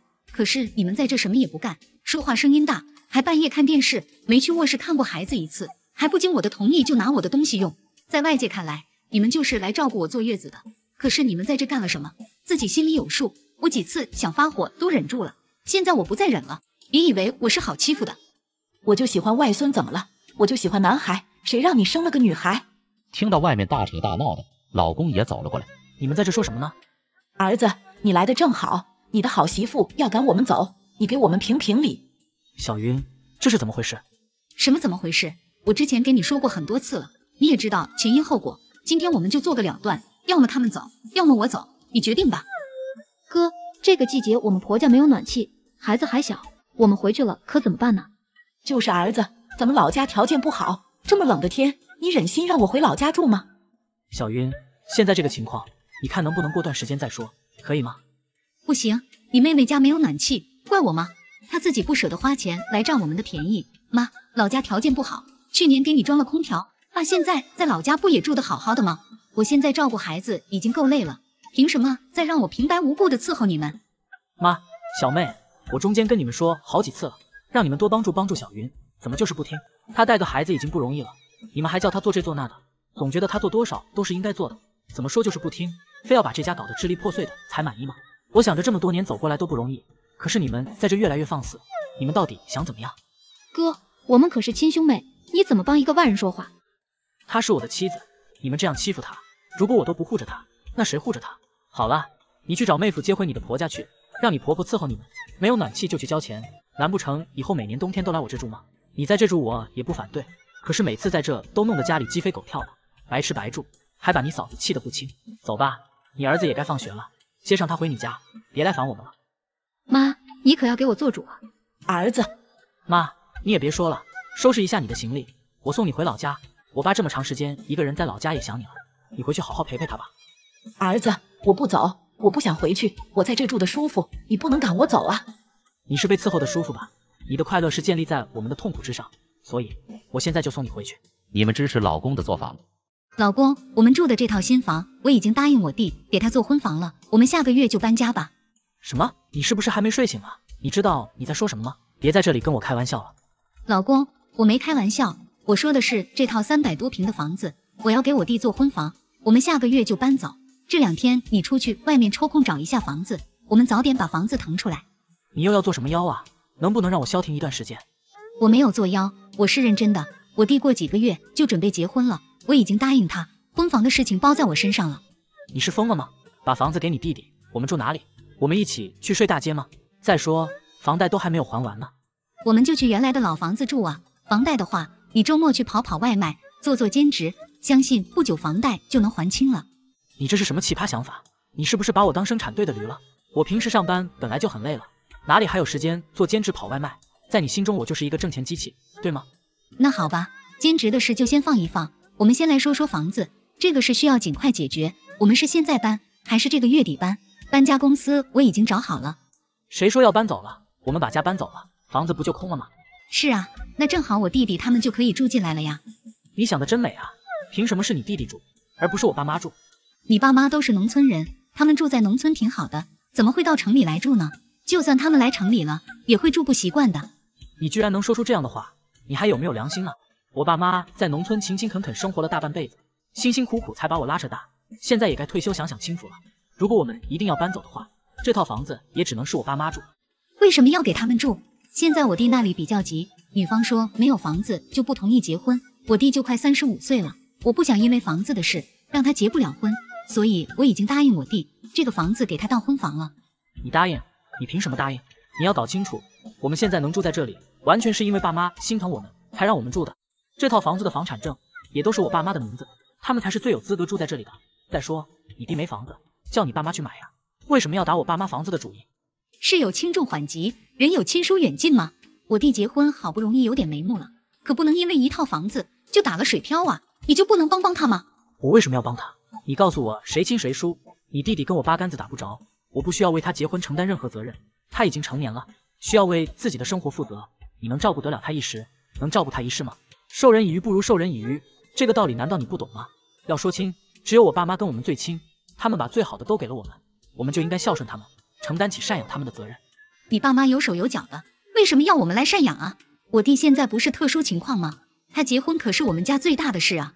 你看我们家这套房子300多平，如果送给他当婚房的话，那多有面子了，这样也就不怕女孩子嫌弃我们的家庭了。你别白日做梦了行不行？拿我爸妈辛苦买的房子送给你弟当婚房，这个事你也真是敢想。我告诉你，我是坚决不会同意你这么做的。你怎么就一点都不通情达理了？为了这点小事还跟我吵起来了？说我不通情达理，你好意思吗？你跟我结婚这么多年以来，你帮了你弟多少次了？少则几千，多则10几万。他买的那辆车都是你给赞助的吧？别以为我不知道，我只是不愿意说罢。到头来居然变成我不通情达理，真是越给你留情面，你越蹬鼻子上脸了。反正不管你怎么说，我是一定要把房子给我弟当婚房的。如果你不同意，我就跟你离婚，证件我都已经准备好了。看样子你是有备而来的呀。是的，如果这套房子不给我弟，我们就离婚。那你可想好了，你如果一定要拿离婚逼我妥协的话，那我成全你，明天我们就去民政局。你怎么这么狠心呢？我跟了你这么多年，又给你生了一儿一女，这点小事你都不能满足我吗？这是小事吗？这是我爸妈辛苦了大半辈子才给我们买的房啊！你知道现在有多少人一辈子就只能买一套房啊？你真的是没吃过苦，不知道挣钱的辛酸。老公，看在我们这么多年的情分上，我又给你生了一对儿女，你就答应我这个小小的要求吧。你不要在我面前装可怜了，你这个要求我肯定是不会答应的，你就断了这个念头吧。好好好，既然你这么绝情，让我在娘家人面前抬不起头来，我只能跟你离婚了。看你跟我离婚了之后，谁来帮你带孩子？这个就不用你操心了。如果我们离婚了，我会叫我爸妈过来带孩子，这样我还省了一笔不少的开销。以前不光要养孩子，还要养着你，你每个月的开销都得上万元，一般的家庭根本养不起你。亏我还想着自己累点辛苦点都没有关系，只要你跟孩子过得好就行。现在看来，我以前想的真是太天真了。老公，对不起，以前确实让你太辛苦了，你就最后再让我任性一次，只要你同意把房子给我弟住，以后我什么都听你的，也不跟你离婚了。说来说去，你还是想要我爸妈的房子。对不起，这不可能。既然你这么执迷不悟，那你现在就收拾好东西，去跟你弟过去吧。你们支持老公的做法吗？小云，我妈今天打电话过来，说她怀孕了。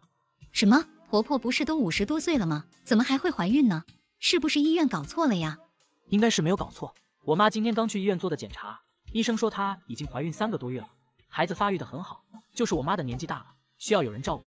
要不这样吧，我们先给你爸妈打3万块钱，让他们先找个保姆照顾着。我现在孕吐的厉害，等我孕吐好些了，咱们再回去看他们，你看这样可以吗？不用这么麻烦，我爸妈他们已经在来的路上了，你把房间收拾出来就行。老公，我和婆婆怀孕的时间都差不多，到时候应该也会一起坐月子，你一个人忙得过来吗？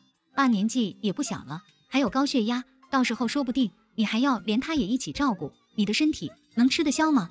实在不行的话，咱们到时候就请一个保姆吧，他们现在都在火车上了，我也不能把他们打回去吧。那好吧，我先去收拾房间，你去楼下超市买一些生活用品，再买一些你爸妈爱吃的东西，他们这次来应该没拿多少东西。第二天，公公婆婆就来到了小云的家里。小云，这都几点了，你竟然连午饭都还没做，不知道我儿子要上班吗？还有，我不是跟我儿子说了吗？让你今天早上去车站接我们，你为什么没去？我和你公公在车站足足等了3个小时，可你倒好，连家门都还没有出。妈，小云现在确实孕吐的厉害，一闻到油烟味就会吐，这段时间都是丈母娘过来照顾我们的。她昨天吐了整整1个晚上，是我让她在家里等我们的。我和我老婆，不管是谁去接你们，不都是一样的吗？我已经跟公司请好假了，这几天我哪里都不去，就在家好好陪你，你就别生气了。妈，坐了这么久的火车，你也累了吧？赶紧坐下休息一会儿。你们想吃什么？我去帮你们买。不用你在这里假惺惺的，儿子，你是不知道啊，我和你爸这次买的都是上铺票，1张下铺票都没有买到。坐在下铺的是2个年轻人，我和你爸年纪都这么大了，我还怀着身孕，每次上厕所都得爬上下的。我就想着跟那2个年轻人换一下位置，可那2个年轻人不换位置不说，非得让我们补差价，他们真是太没素质了，一点都不知道尊老爱幼。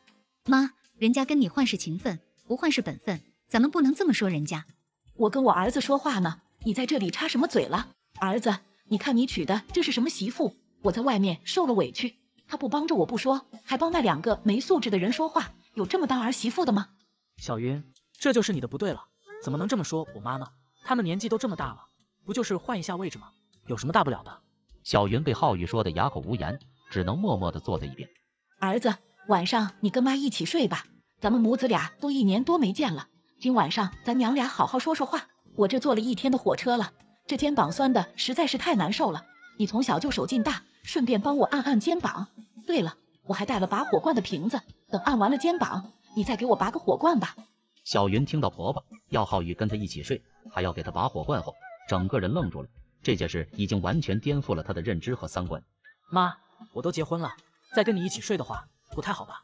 再说了，你现在还怀着孕呢，我可不敢给你拔火罐，万一伤着你肚子里的孩子怎么办？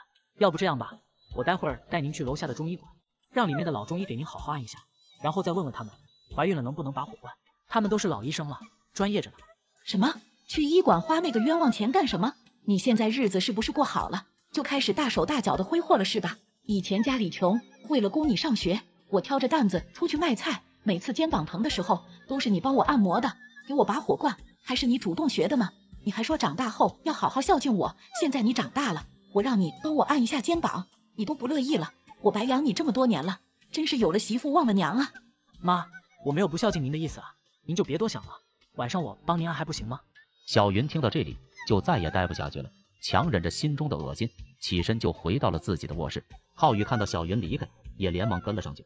小云，我知道你心里不舒服，我妈她年纪大了，思想上也跟我没有代沟，看在我的面子上，你多让着她一点，毕竟她养我这么大不容易。那你把我这个妻子置于何地？你心里还有我吗？哪有儿子结婚了还要跟妈一起睡的？你就不怕别人知道了笑话我们吗？你是我的媳妇，我的心里你当然有你了，你为我们这个家的付出我都是看在眼里的，可是我妈这辈子强势惯了，你就多包容包容，不要让我夹在你们中间为难好吗？等我妈把孩子生了，我就把他们送回老家去，你看这样可以吗？那行吧，就今天一个晚上，如果还有下次的话，你就别进我的房间了。第二天一大早，张小云，这都几点了，你怎么还不起床？天底下就没有比你还懒的媳妇，每天睡到日上三竿才肯起来。我儿子辛辛苦苦的赚钱养家，而你却在家里享福做太太，你这是要上天吗？就不知道多跟我学学吗？婆婆，你儿子的工资才多少钱呢？他的工资卡可一直都是你保管的。我们结婚这1年来，你儿子吃的用的可全都是花的我的工资，就连你现在住的这个房子都是我爸妈给我的。我现在不过是不舒服请了几天假而已，怎么就成了你儿子养我了？你让我跟你学，跟你学什么学？你一把年纪了，还让儿子跟你一起睡，你不要脸就算了，别把我也给带坏了。浩宇听到小云说的话后，狠狠地甩了小云一个耳光。张小云，你在这里胡说八道些什么？你再敢这样跟我妈说话，信不信我撕了你的嘴？婆婆看到小云挨打后，也立马坐到地上嚎叫起来。我不活了，家门不幸啊，娶了这么个欺负婆婆的儿媳妇，我辛辛苦苦的把儿子拉扯长大，现在竟然还被儿媳妇骑到脖子上拉屎撒尿，还朝我泼脏水，老天爷呀，我不活了，我这活着还有什么意思啊？浩宇见母亲这样，心疼的不得了，狠狠地瞪了一眼小云后，就扶着母亲去了客厅。看着浩宇跟婆婆出去了，小云连忙给自己的父母打去了电话，简单的说明了一下事情的缘由，并让父母多带点亲戚过来。我不活了，家门不幸啊，娶了这么个欺负婆婆的儿媳妇，我辛辛苦苦的把儿子拉扯长大，现在竟然还被儿媳妇骑到脖子上拉屎撒尿，还朝我泼脏水，老天爷呀，我不活了，我这活着还有什么意思啊？浩宇见母亲这样，心疼的不得了，狠狠地瞪了一眼小云后，就扶着母亲去了客厅。看着浩宇跟婆婆出去了，小云连忙给自己的父母打去了电话，简单的说明了一下事情的缘由，并让父母多带点亲戚过来。儿子，你媳妇就是仗着怀孕，所以才敢这么欺负我的，你还是赶紧让她把孩子打了吧。妈这么大年纪了，怀个孩子不容易，你们都还年轻，想什么时候要孩子都行。妈在家的时候帮你们算过了，你媳妇肚子里怀的是个女孩，生下来也是个赔钱货，你们就先别要这个孩子了，让你媳妇先把我照顾好，等过几年帮我把你弟弟养大了再生吧。我和你爸的年纪都大了，你弟弟以后可就全靠你了。妈，我知道了，你先消消气，我等下就去跟小云说，让她把孩子打掉。你把我拉扯这么大已经够不容易的了，不能再让你养弟弟了。小云听到浩宇这么说，立马就从卧室里跑了出来。王浩宇，你脑子是不是被驴踢了呀？我肚子里怀的可是你的孩子，就因为你妈的一句话，你就想让我把孩子打掉？你问过我的意见了吗？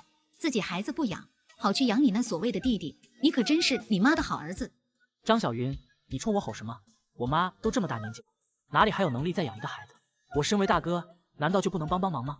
那孩子以后也是要叫你一声大嫂的，你就忍心看着他以后跟我爸妈一起受苦吗？反正你现在也吐得厉害，还不如把你肚子里的那个打掉，先把我妈伺候好了，等以后我们有条件了，再要孩子也不迟。再说了，咱们把我弟弟养大不也一样吗？等我们老了，他也会孝敬我们的。婆婆看见儿子帮自己说话，就开始装可怜了。儿媳妇，我知道你埋怨妈怀二胎给你添麻烦，可妈也是想给你们留个帮衬，将来要是我们老两口不在了，你们若是遇到什么事也好有个帮手，不是吗？就是张小云，你能不能别无理取闹了？我妈这么辛苦的怀二胎，还不是想多找个依靠吗？你怎么就不能理解一下她吗？呵呵，我理解她，那谁来理解我呀？我自己的亲生孩子不要，好去养一个没有血缘关系的小叔子，除非我脑子进水了。对了，差点忘了，还不知道你妈肚子里怀的到底是个什么东西呢？我不是圣母，干不出那种牺牲自己来造福你们的事情。张小云，我告诉你，你要是再敢这样跟我妈说话，信不信我还抽你？识相的话，就赶紧去把孩子打掉，然后回来好好照顾我妈。你要是敢不答应，我闺女今天就是不答应，我看你到底能把她怎样？王浩宇，到底是谁给你的胆子，竟然敢这么欺负我的女儿？真当我闺女娘家没人了吗？小云爸爸话刚说完，上去就是一脚，直接将浩宇踹翻在地上。爸，你们是怎么进来的？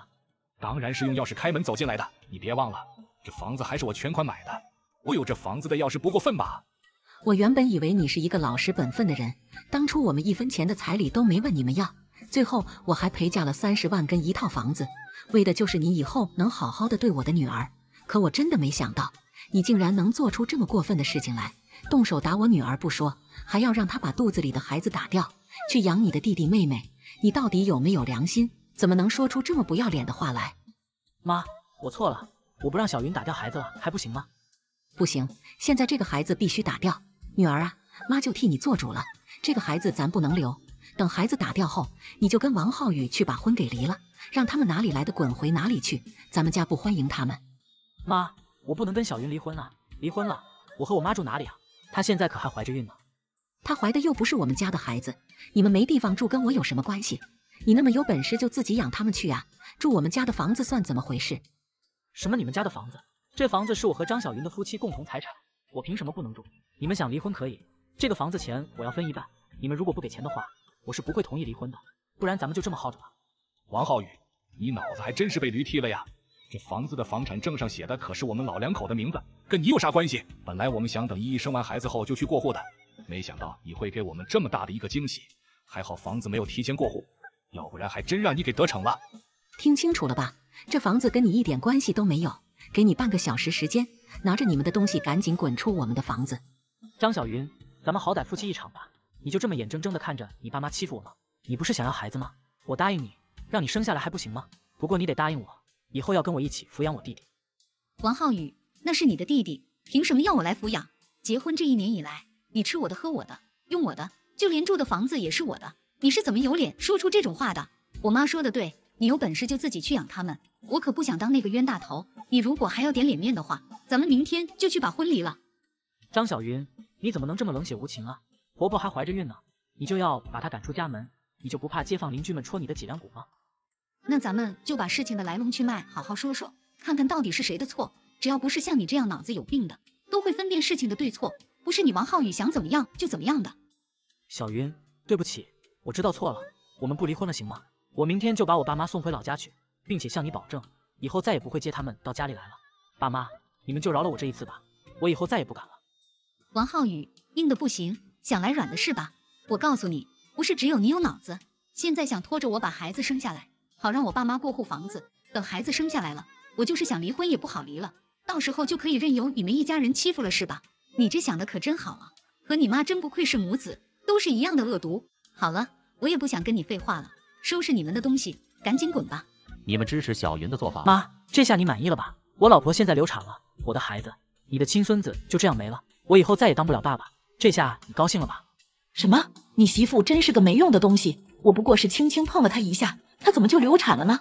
我老婆都怀孕8个多月了，马上就到预产期了，你怎么能对她动手啊？你不知道这样很危险吗？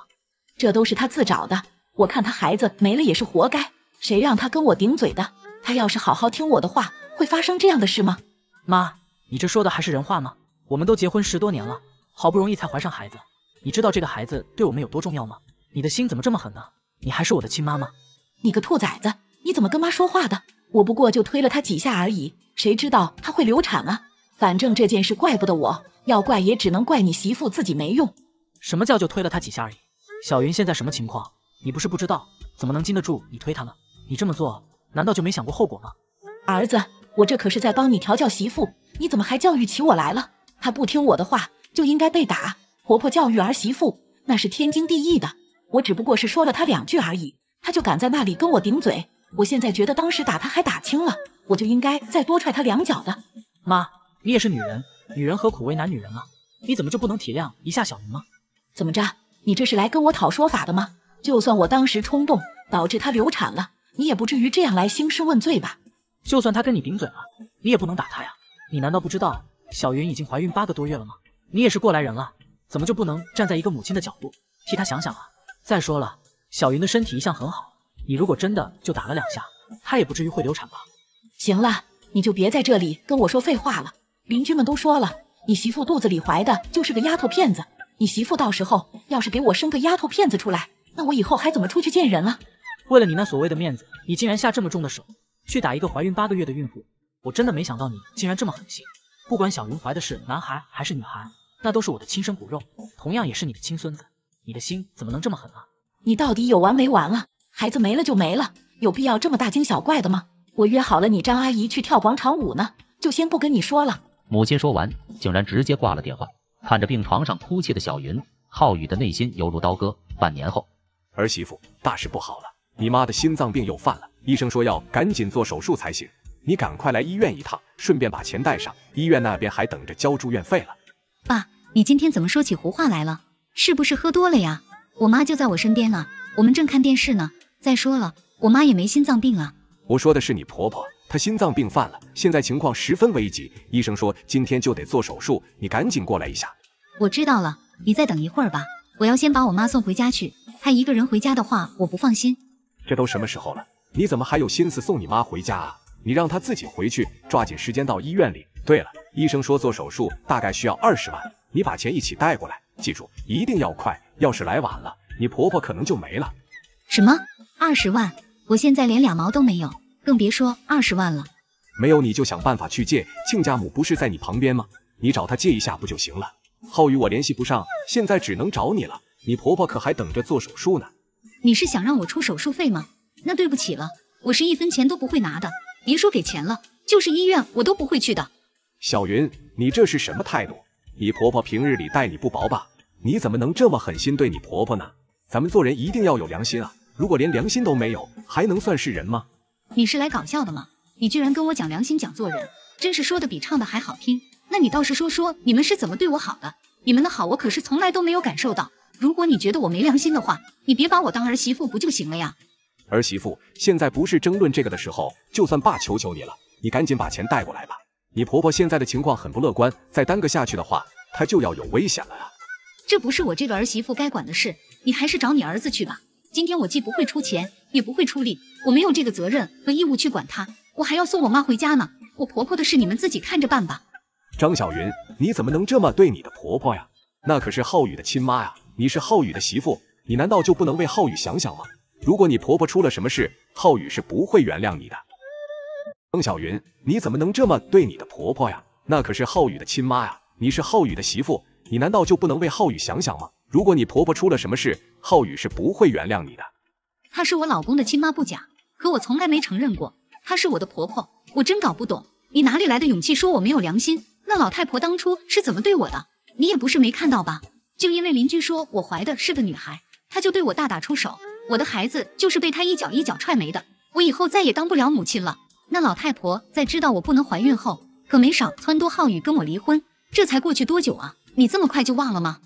儿媳妇，事情都已经过去了，你就不要再提了。现在你婆婆做手术要紧啊，如果你还有点良心，就赶紧拿钱到医院里来，让你婆婆先把手术做了。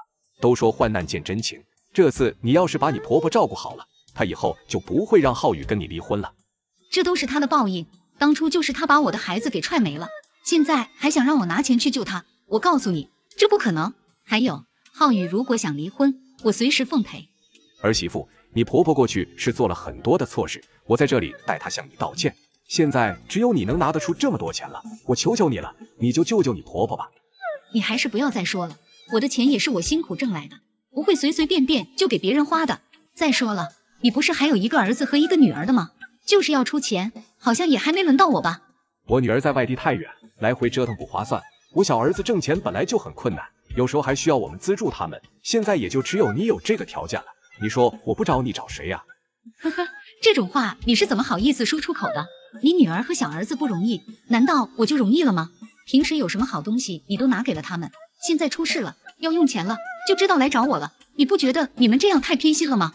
我现在就明确的告诉你，这个钱我是不可能出的，你也不用再浪费口舌了。张小云，我好说歹说，你怎么就听不进去呢？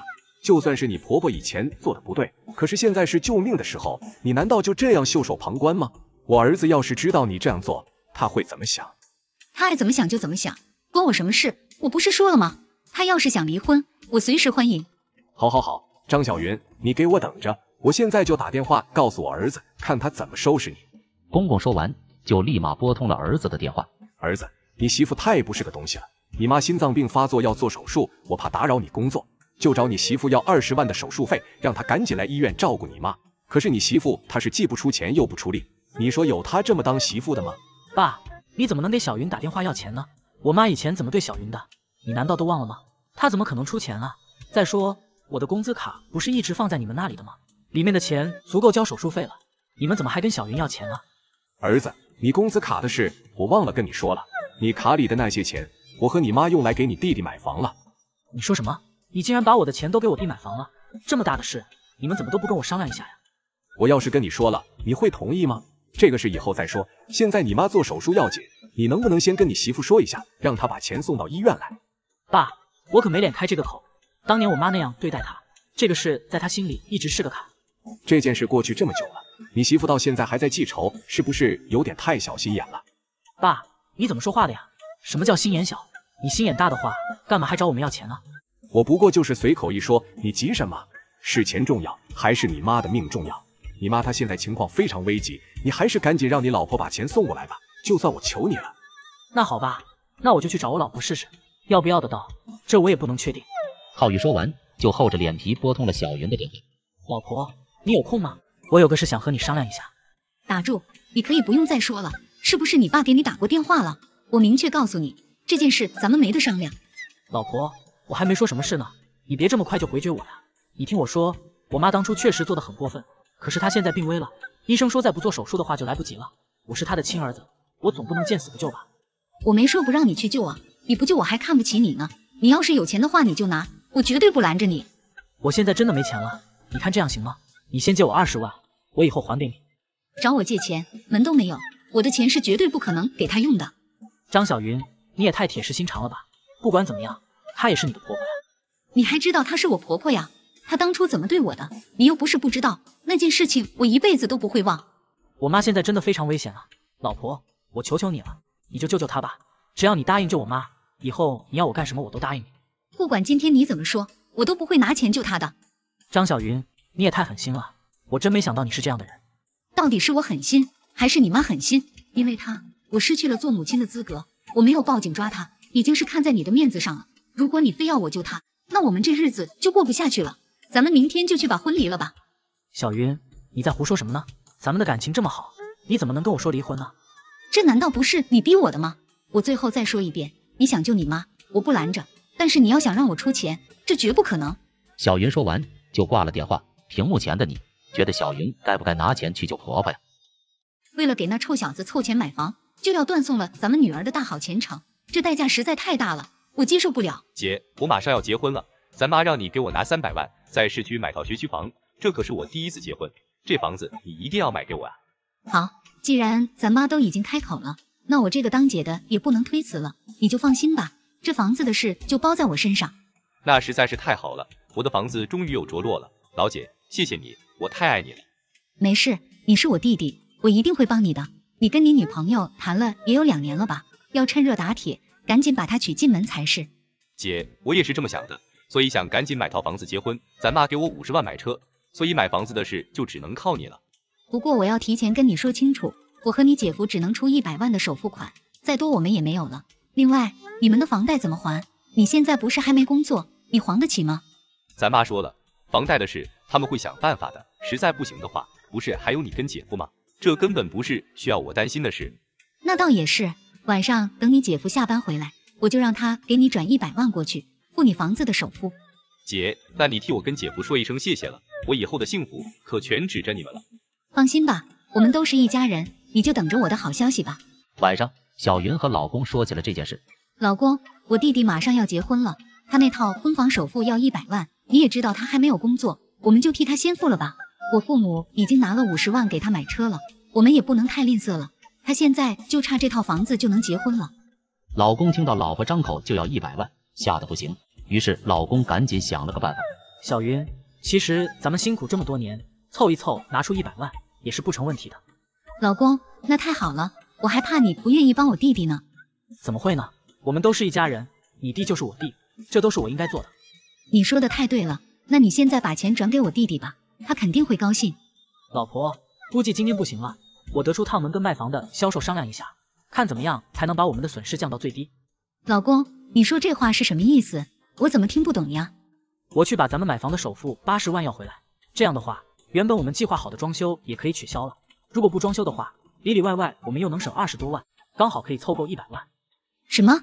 你要退掉我们的房子？那可是给我们儿子准备的婚房啊！儿子的婚房算什么？他今年才上大学，今年买不了，明年买不了，那就后年再买。实在不行就让咱儿子结婚的时候自己买吧。想要给你弟弟，我们肯定是不能买新房子了。不行，这绝对不行，我们的房子不能退掉，要扣违约金的，到时候好几万就没了。这房子可是我们托了好多人打折买的，你退了，我们儿子到时候结婚的时候怎么办呢？怎么能说退就退了呀？老婆，我这也没办法，事有轻重缓急，咱们儿子刚上大学，完全还可以再等几年，可是小舅子结婚买房可等不起啊。我不会同意的，那可是我们专门为儿子挑的房子啊，什么都是最好的。老婆，你怎么这么不懂事？现在小舅子买房结婚才是头等大事，他能再等几年吗？就算小舅子愿意等，可他的女朋友愿意等吗？你爸妈能等吗？所以说一切要以大局为重，你作为姐姐牺牲一下又能怎样？凭什么要我牺牲啊？老婆，那你说该怎么办吧？小舅子还等着我们钱买房结婚呢，你难道不为他想想吗？他都30岁的人了，到现在还一事无成，吊儿郎当，每天吃喝玩乐，连份正式的工作都没有，要收入也没收入。现在好不容易有个女孩子愿意嫁给他，咱们就是砸锅卖铁也要支持啊！你可不能这么小气。那我管不了，反正我儿子的房子不能退，大不了咱们就少给他拿一点。反正我弟他车都买了，房子买个便宜点的也无所谓。老公，我想好了，回头我就让他去换套房子，首付30几万就够的那种。那好吧，咱们就拿30万给他，这钱从哪来我都想好了。等一下我就给咱闺女的舞蹈老师打个电话，咱闺女的舞蹈班没必要再报了，我初步估算了一下，报名舞蹈课加上外出比赛的费用，至少要花10万。只要咱们不学了，这就又省了10万出来，然后我再去把我那辆车卖了，凑够30万全部拿去支持小舅子买房。老公，女儿好不容易学出点苗头来，老师都夸她有天赋，现在跟人家说不学了，那岂不是毁了女儿的大好前程？这有啥呀？舞蹈不学，我们还可以学别的。现在最要紧的是省出钱给小舅子买房结婚，这可是他的终身大事，不能耽误。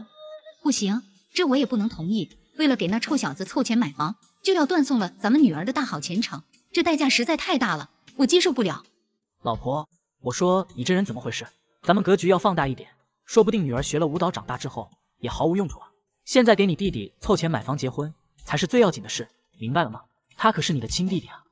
老公，你怎么能这么说？总不能为了给我弟弟买房，连咱们女儿的前程都不顾了吧？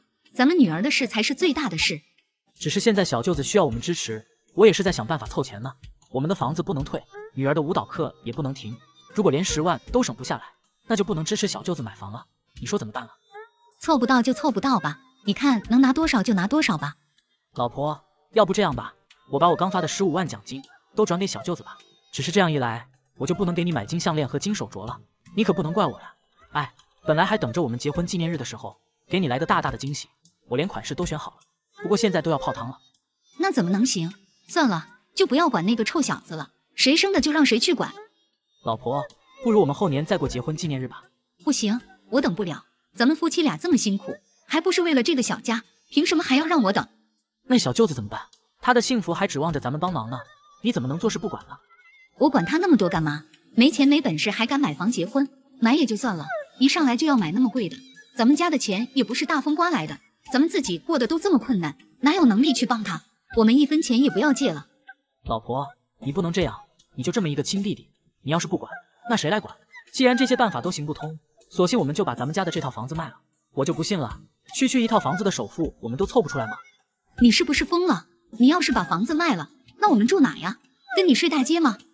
我现在管不了那么多了，小舅子有难，我做姐夫的岂能袖手旁观？我可不像你这般没良心。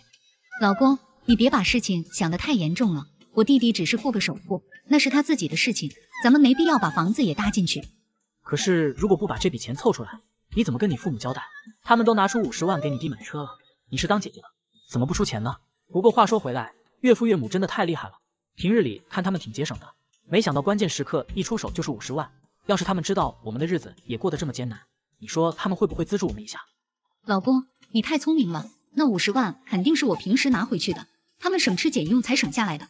不行，我现在就联系那臭小子，让他把50万还给我，咱们现在的日子也不好过，凭什么还给他那么多钱？我现在去找他们要回我那50万。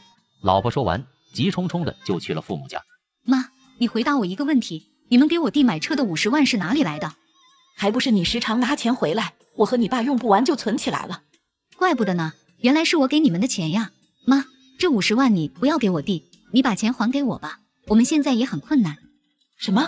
你已经把钱给我们了，你怎么还好意思往回要？再说这钱我们已经花了，车子都买完了，还贷了几十万，到时候贷款你来还，还有房子的首付，这几天你抓紧打过来。妈，你怎么能这么偏心呢？我这么多年过得也很难，凭什么我弟有事都要我来出钱呢？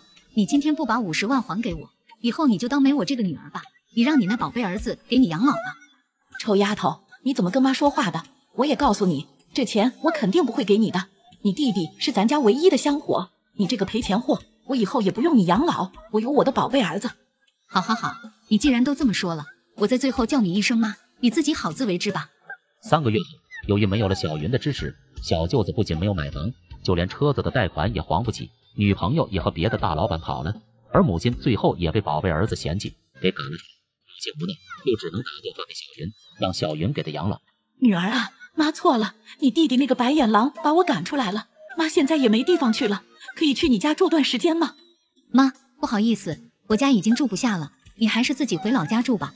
不过你毕竟是我亲妈，每个月我会打2000块生活费给你的，就这样吧。小云说完就挂了电话。你们支持小云的做法吗？儿媳妇，家里到底发生什么事了？我们刚旅游回到家，怎么家里有几个陌生人，他们还要赶我们走啊？妈，忘了告诉你了，那套房子我已经卖了，你们还是回老家住吧，别在那里妨碍人家搬东西了。你说什么？我们才出去玩了几天，你就把我们的房子卖了？你让我们老两口去哪儿住呀？你这也太不像话了吧！婆婆，你是不是年龄大了，老糊涂了呀？那套房子是我的，不是你的，你要分清楚。你们把老家的房子给了我大哥，招呼都不跟我们打，就住到我新买的房子里面，而且一住就是好几年。现在我要用那套房子了，中间跟你们说了几次让你们搬走，你们就是赖着不走，没办法，我只能把它卖掉了。什么你的房子？你嫁到我们家了，那房子就是我们家的，我想住多久就住多久。你竟然说卖就卖了，你还有良心没有？你等着吧，我让我儿子来了好好收拾你。你以为你儿子是谁呀？我看你儿子能有多大的本事，你要是好好跟我说，我有可能还把你接过来住。你既然这样，也别怪我翻脸不认人，你还是回老家去吧。你这个不知天高地厚的女人，竟然敢这样对你婆婆，你等着吧，我现在就跟我儿子打电话。婆婆说完，立马拨通了儿子的电话。儿子，你知道家里发生了什么事了吗？你媳妇竟然把我们住的那套房子给卖了，我们现在都没地方住了，你赶紧过来吧。什么？这事我怎么一点也不知道啊？这是什么时候的事情？他怎么说卖就给卖了？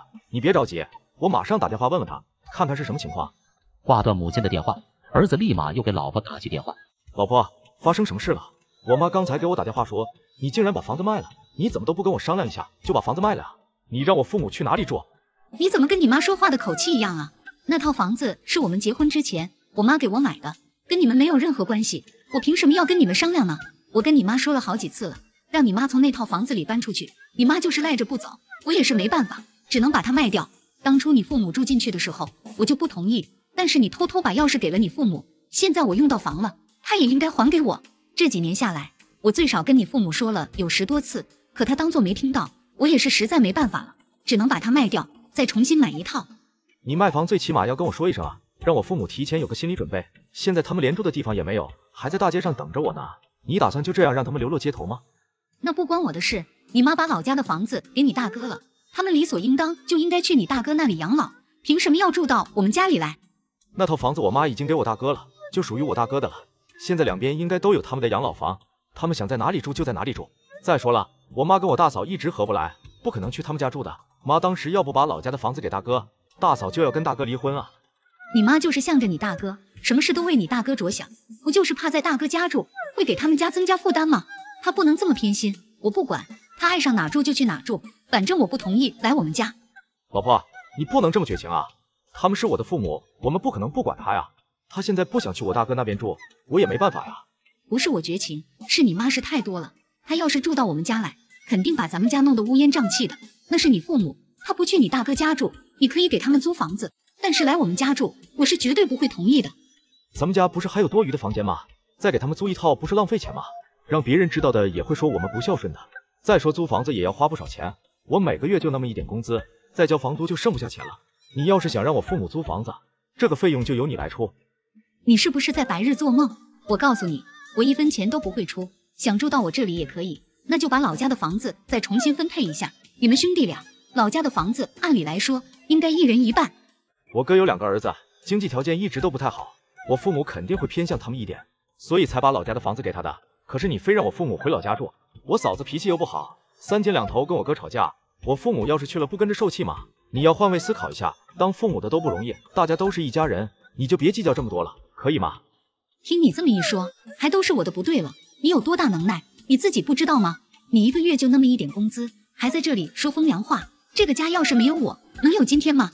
你要是有能耐自己全款买套房，我什么也不说了。我算是看出来了，你就是个妈宝男，你的眼里只有你父母，根本就没有把我跟孩子放在眼里。不行的话，你就跟你父母一块过吧。老婆说完就挂了电话。2天后，小云出门去上班，发现自己新买的车突然不见了，于是她赶紧给她老公打去电话。老公，我新买的车怎么不见了？是你开了吗？你赶紧给我送过来，我还急着去上班了。老婆，没有啊，你新买的车我又没有钥匙，我一直开着我之前的车，你再找找，没有的话就赶紧报警。儿子，可不能报警，那辆车我让你大侄子开走了，你大侄子大学刚毕业，准备谈对象，家里没有车，我就让他开走了。妈，你什么时候让我大侄子开走了？怎么也不跟我说一声啊？那辆车是我老婆刚买的，她还没开2次呢，你怎么说送人就送人了啊？这件事我还没来得及跟你说呢。前几天我去旅游之前，你大侄子过来看我，说他刚谈了一个对象，对象让他买车，我看你媳妇的新车天天在那停着也不开，我就把那辆车送给他了。你借他开几天可以，但是最起码也得让我们知道，你这样算什么行为啊？这要是我老婆报案的话，就要进去吃免费的饭啊。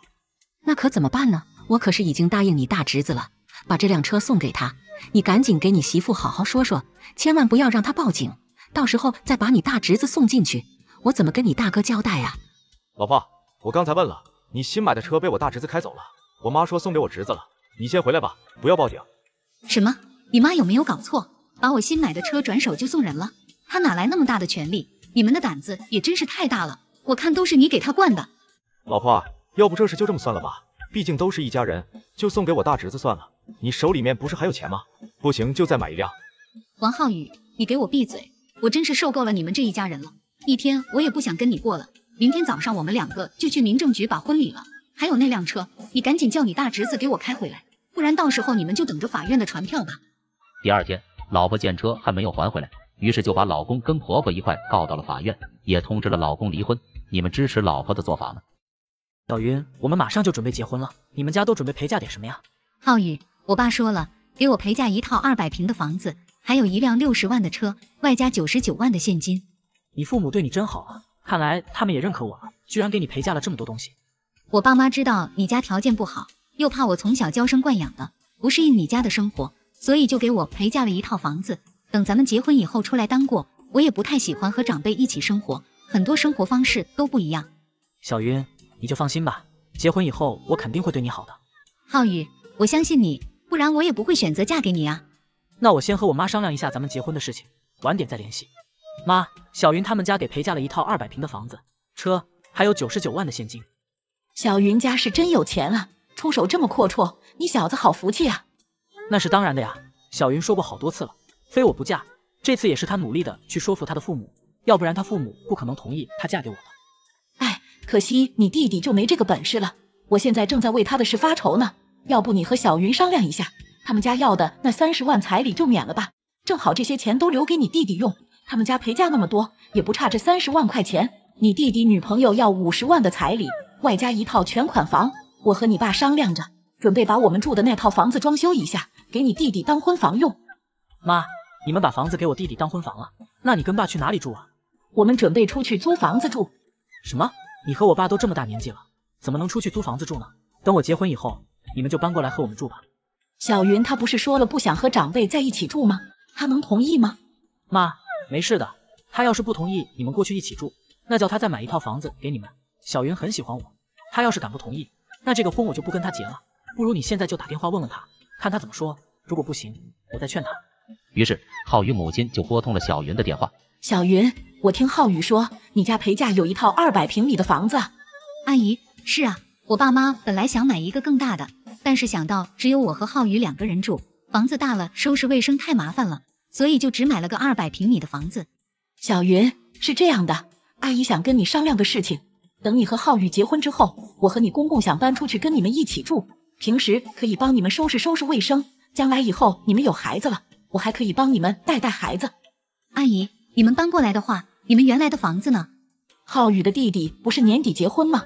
我们想着那套房子重新装修一下，然后给你小叔子当婚房用。你和浩宇结婚以后，我们就搬到你们那里去住，你们房子大，住4个人没有问题的。阿姨，这我不能答应，我跟浩宇刚结婚，需要一些私人空间，你们过来的话很不方便的，而且我们跟你们的生活方式不一样，住一起肯定会有很多矛盾的。既然你们准备把房子给你小儿子结婚用，那你就和他们住一起不就行了？小云呐，你也知道我们住的房子只有80多平米，要是住4个人太挤了，到时候你小叔子一点私人空间都没有。你们的房子200平，我们搬过去也不会打扰你们的，你就放心吧。阿姨，我爸妈知道你们家条件不好，怕我受委屈，才给我买的这套房，你们搬过来算怎么回事呢？小云呐，你要实在不愿意，你看这样行不行？你让你父母把给你陪嫁的房子换成2套小的，你分你小叔子1套，这样大家都能当过，谁也不打扰谁，这样两全其美。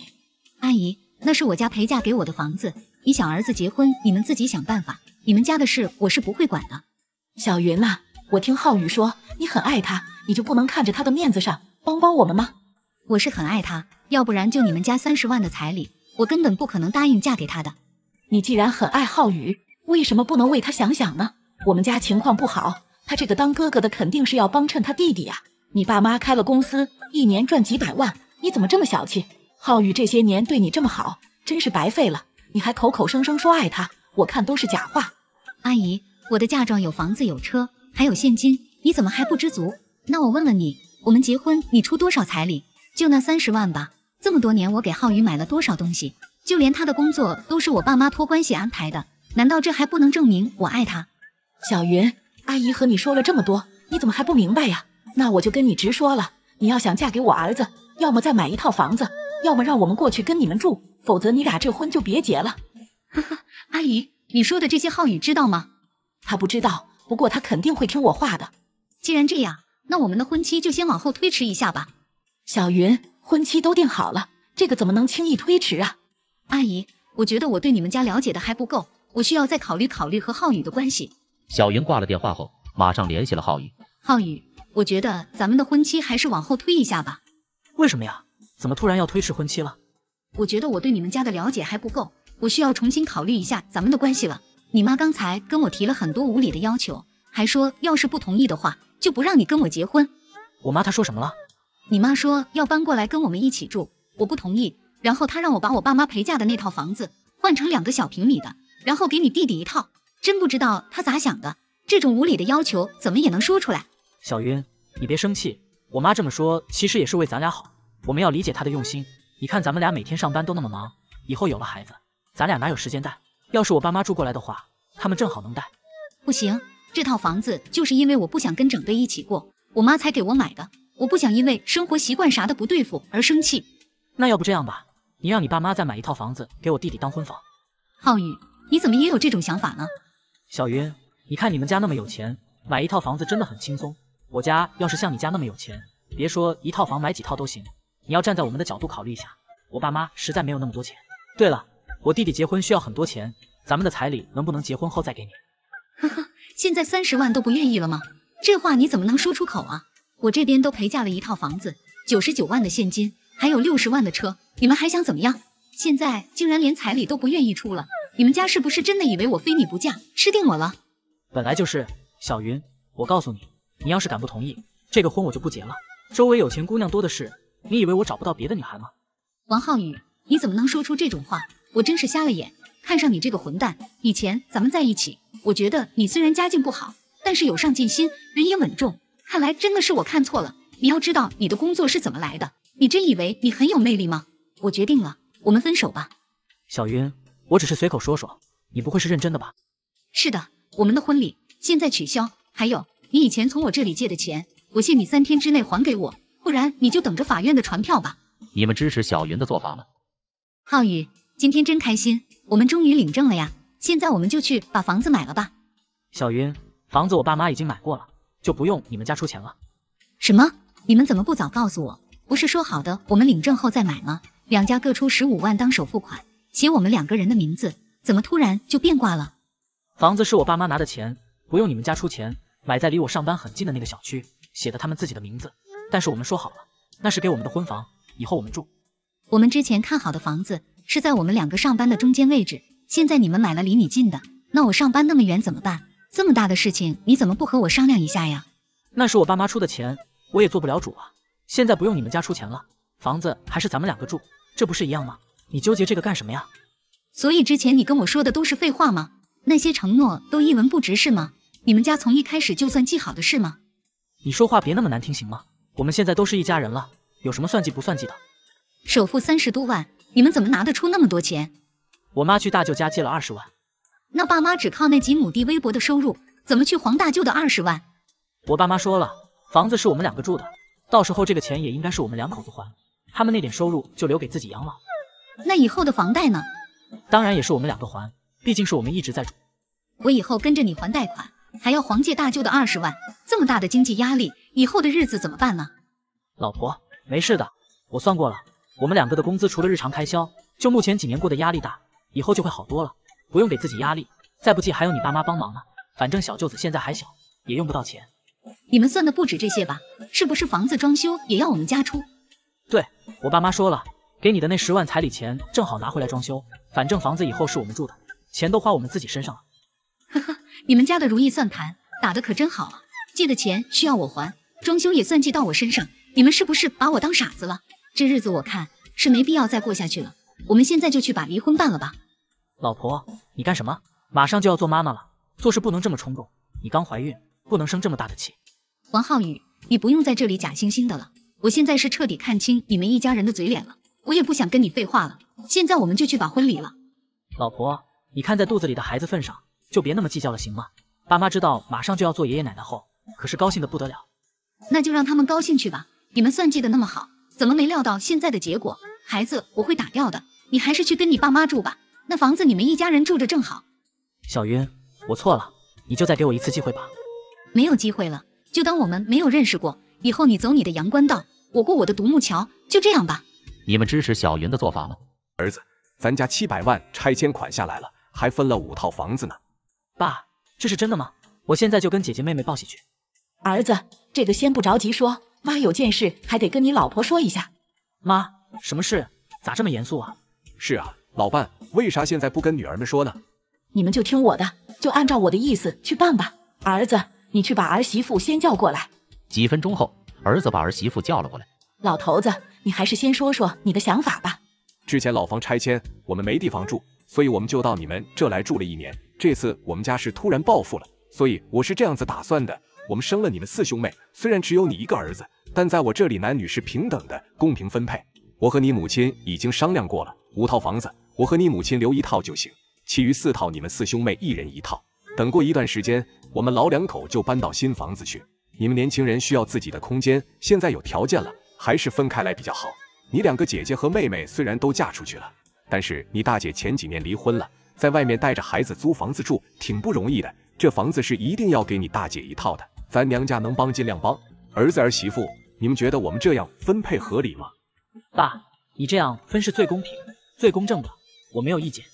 爸妈，房子是你们的，你们说怎么分就怎么分，我们都听你的。你们能分我们夫妻1套房子，我已经很知足了。爸，那700万的拆迁款你打算怎么分呢？这个我和你妈也商量好了，你们夫妻还有房贷100多万，在外面打拼也不容易，一家人能帮就帮，所以我们是这样分的：儿子200万，女儿每人100万，剩下的200万我和你妈留着保管，以后你们几兄妹谁有困难再说。等我们100年以后，我和你妈住的那套房子以后就留给孙子吧。如果说都留给你们，我怕你姐姐和妹妹会有意见。是啊，养儿防老，我们以后肯定也是尽量把所有的东西都是留给儿子子孙的，不能全部都分完了。我和你爸才60多岁，也要留一些养老的，希望你们能够明白我们的用心良苦。爸妈，谢谢你这么为我们着想，把事都考虑的那么周到，我们一切都听你们的安排。第2天，爸爸就把在外面工作的3个女儿叫了回来，商量拆迁款和房子分配的事。爸，我们家这次要发财了，没想到拆迁款竟然有700万那么多，而且还补了5套房子。是啊，妈，你和我爸以后就可以享福了，想买什么就买什么，想去哪里旅游就去哪里旅游了。爸，我猜你这次把我们叫回来，肯定是有好事要和我们说吧？是的，叫你们回来就是跟你们商量分700万拆迁款和5套房子的事。我和你妈已经商量好了，你们姐弟4个每人1套房子，我们老人1套，就刚好5套。700万拆迁款分儿子200万，女儿每人100万。爸，没想到我还能沾娘家的光啊，还能够得到100万和1套房子，我现在真是想都不敢想啊。为什么给弟弟200万？这样是不是不公平啊？就是，爸，我大姐都离婚了，为什么待遇也跟我们一样？你们这说的什么话？你们都是我们的女儿，1人1套房子，再加100万是最公平公正的，你们还有什么意见？站在父母的角度，我们是尽量一碗水端平，你们是嫁出去的女儿，能够分的也不会少了你们的。你弟弟还要还房贷，都说养儿防老，我并没有把所有的都给了儿子，只是给你们每人分了100万的基础上，让他把房贷还掉，减轻一下你弟弟和弟媳2人的负担。爸，你和我妈以后老了，肯定也是靠我们子女养老的。我大姐都已经离婚了，就不应该分这么多。以后你们老了也是要靠女儿女婿养老的。我大姐都离婚了，又没老公，就少了一个人给你们养老了。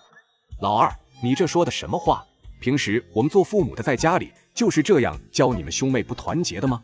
你大姐婚姻不幸福，又不是她造成的，是女婿出了问题。你大姐净身出户，她带着孩子在外面租房子，靠打零工养活孩子。你们做弟弟妹妹的，应该多帮衬着自己的姐姐。小时候家里很穷，你大姐读书是最少的，但你大姐是帮衬家里最多的。就是啊，二姐，还有你4妹，你们说那些话也太伤人。我们从小一起长大，大姐对我们是最好的，你们怎么可以说出这样落井下石的话呢？爸，你跟哥就这样分，我可以没意见，毕竟我们是嫁出去的。但我跟二姐的想法一样，我大姐都离婚了，就不应该分的一样多呀。那你们觉得我应该怎么分，你们才能满意啊？爸，我觉得可以，我和4妹1人150万。二姐，你还是我们的家里人吗？你怎么不去抢啊？爸怎么分你就怎么接着，竟然还跑来抢大姐的那份，你好意思吗？你是打算一分都不给大姐吗？你还有没有良心？爸，我也同意二姐的意见。就为了这么一点利益，你们兄弟姐妹在这里争来争去的，好意思吗？哟，这是谁呀？你这吃里扒外的东西，怎么还好意思回来呢？有能耐别回来呀！我看见你就心烦。我凭什么不能回来？这房子是我家买的，而且这也是婚前财产，要走也是你走啊。好了，你们都别说了，老婆，你回来了，今天我去做饭，你去谢会吧。儿子，你能不能有点骨气呀？你老婆经常偷偷拿钱给娘家，我们可不能惯着她，今天要好好管管。你这次低头，下次她就会得寸进尺的。我告诉你，我是你婆婆，你就该听我的，以后不能给你娘家一分钱。我自己挣的钱，我怎么用，怎么花，你管不着。我的钱我自己做主，你是我婆婆也没资格管我。我没拿过你家一分钱，房子是我家买的，当初结婚的时候，你家一分钱也拿不出来，你怎么还好意思来管我呢？老婆，你怎么又提这件事？你爸妈对我的好，我心里都有数，我以后会报答他们的。今天的事你做的也不对，不管你拿多少钱给你妈，你都得应该跟我打声招呼吧。我妈还在气头上呢，你作为儿媳就不该惹她生气，你赶紧去把钱要回来吧，这事就当没发生过。呵呵，你就是这样回报我爸妈的吗？钱我已经给我爸妈了，我是不会拿回来的，这是我孝顺他们的。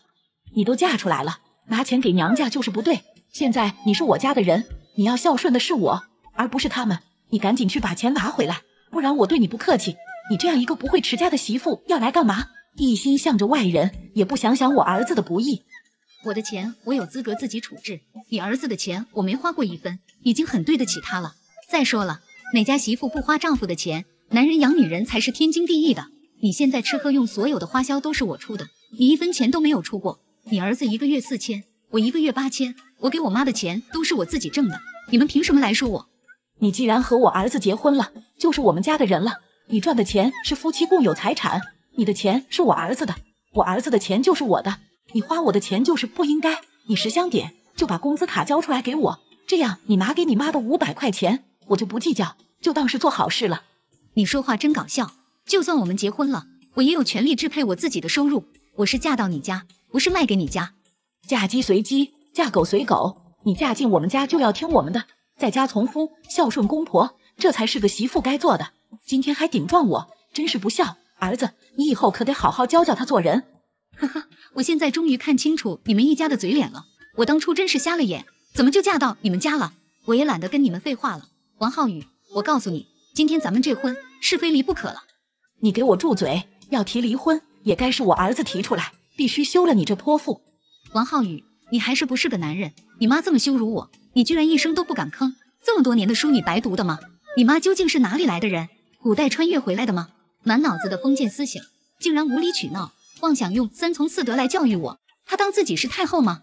够了，你们别说了，能不能安静会儿？老婆，我妈岁数大了，她说你几句也是应该的，你就不能退一步吗？你和她计较什么？王浩宇，你真的太让我失望了。都这个时候了，你竟然还帮你妈说话，这件事我没有错，想让我低头那是不可能的。现在赶紧收拾你们的东西，从我的房子滚出去，我这里不欢迎你们。就算是离婚，这房子也归我儿子，当初是你缠着我儿子，非要倒贴嫁给他的，这房子就是我儿子的青春损失费。我真是后悔当初同意我儿子娶了你，果然是个不安分的主，结婚才半年就要闹离婚，这房子就是你该付出的代价。那你当初怎么不拦着呢？我还后悔嫁给了你儿子呢。你们母子还真是忘恩负义、不知感恩的小人。当初可是我父母花了大半辈子的积蓄，才给我买了这套房，是我父母给了你们一个安身之所。你以为我们稀罕？没有你，我儿子会过得更好。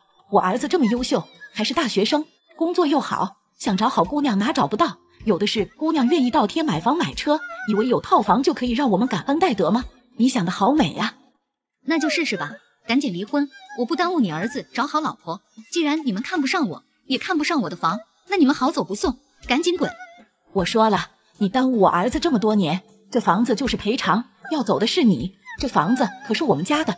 你胡搅蛮缠倒是厉害，可惜法律是公正的，可不是你一句话说房子是你的就是你的。你可以问问你儿子，这房子有他的份吗？儿子，别听他的，这房子咱们不能给呀，要杠到底，你还是赶紧跟他离了吧，我看到他就烦。妈，你别说了，你真想让我们无家可归吗？儿子，妈是过来人，这件事绝对不能让步的。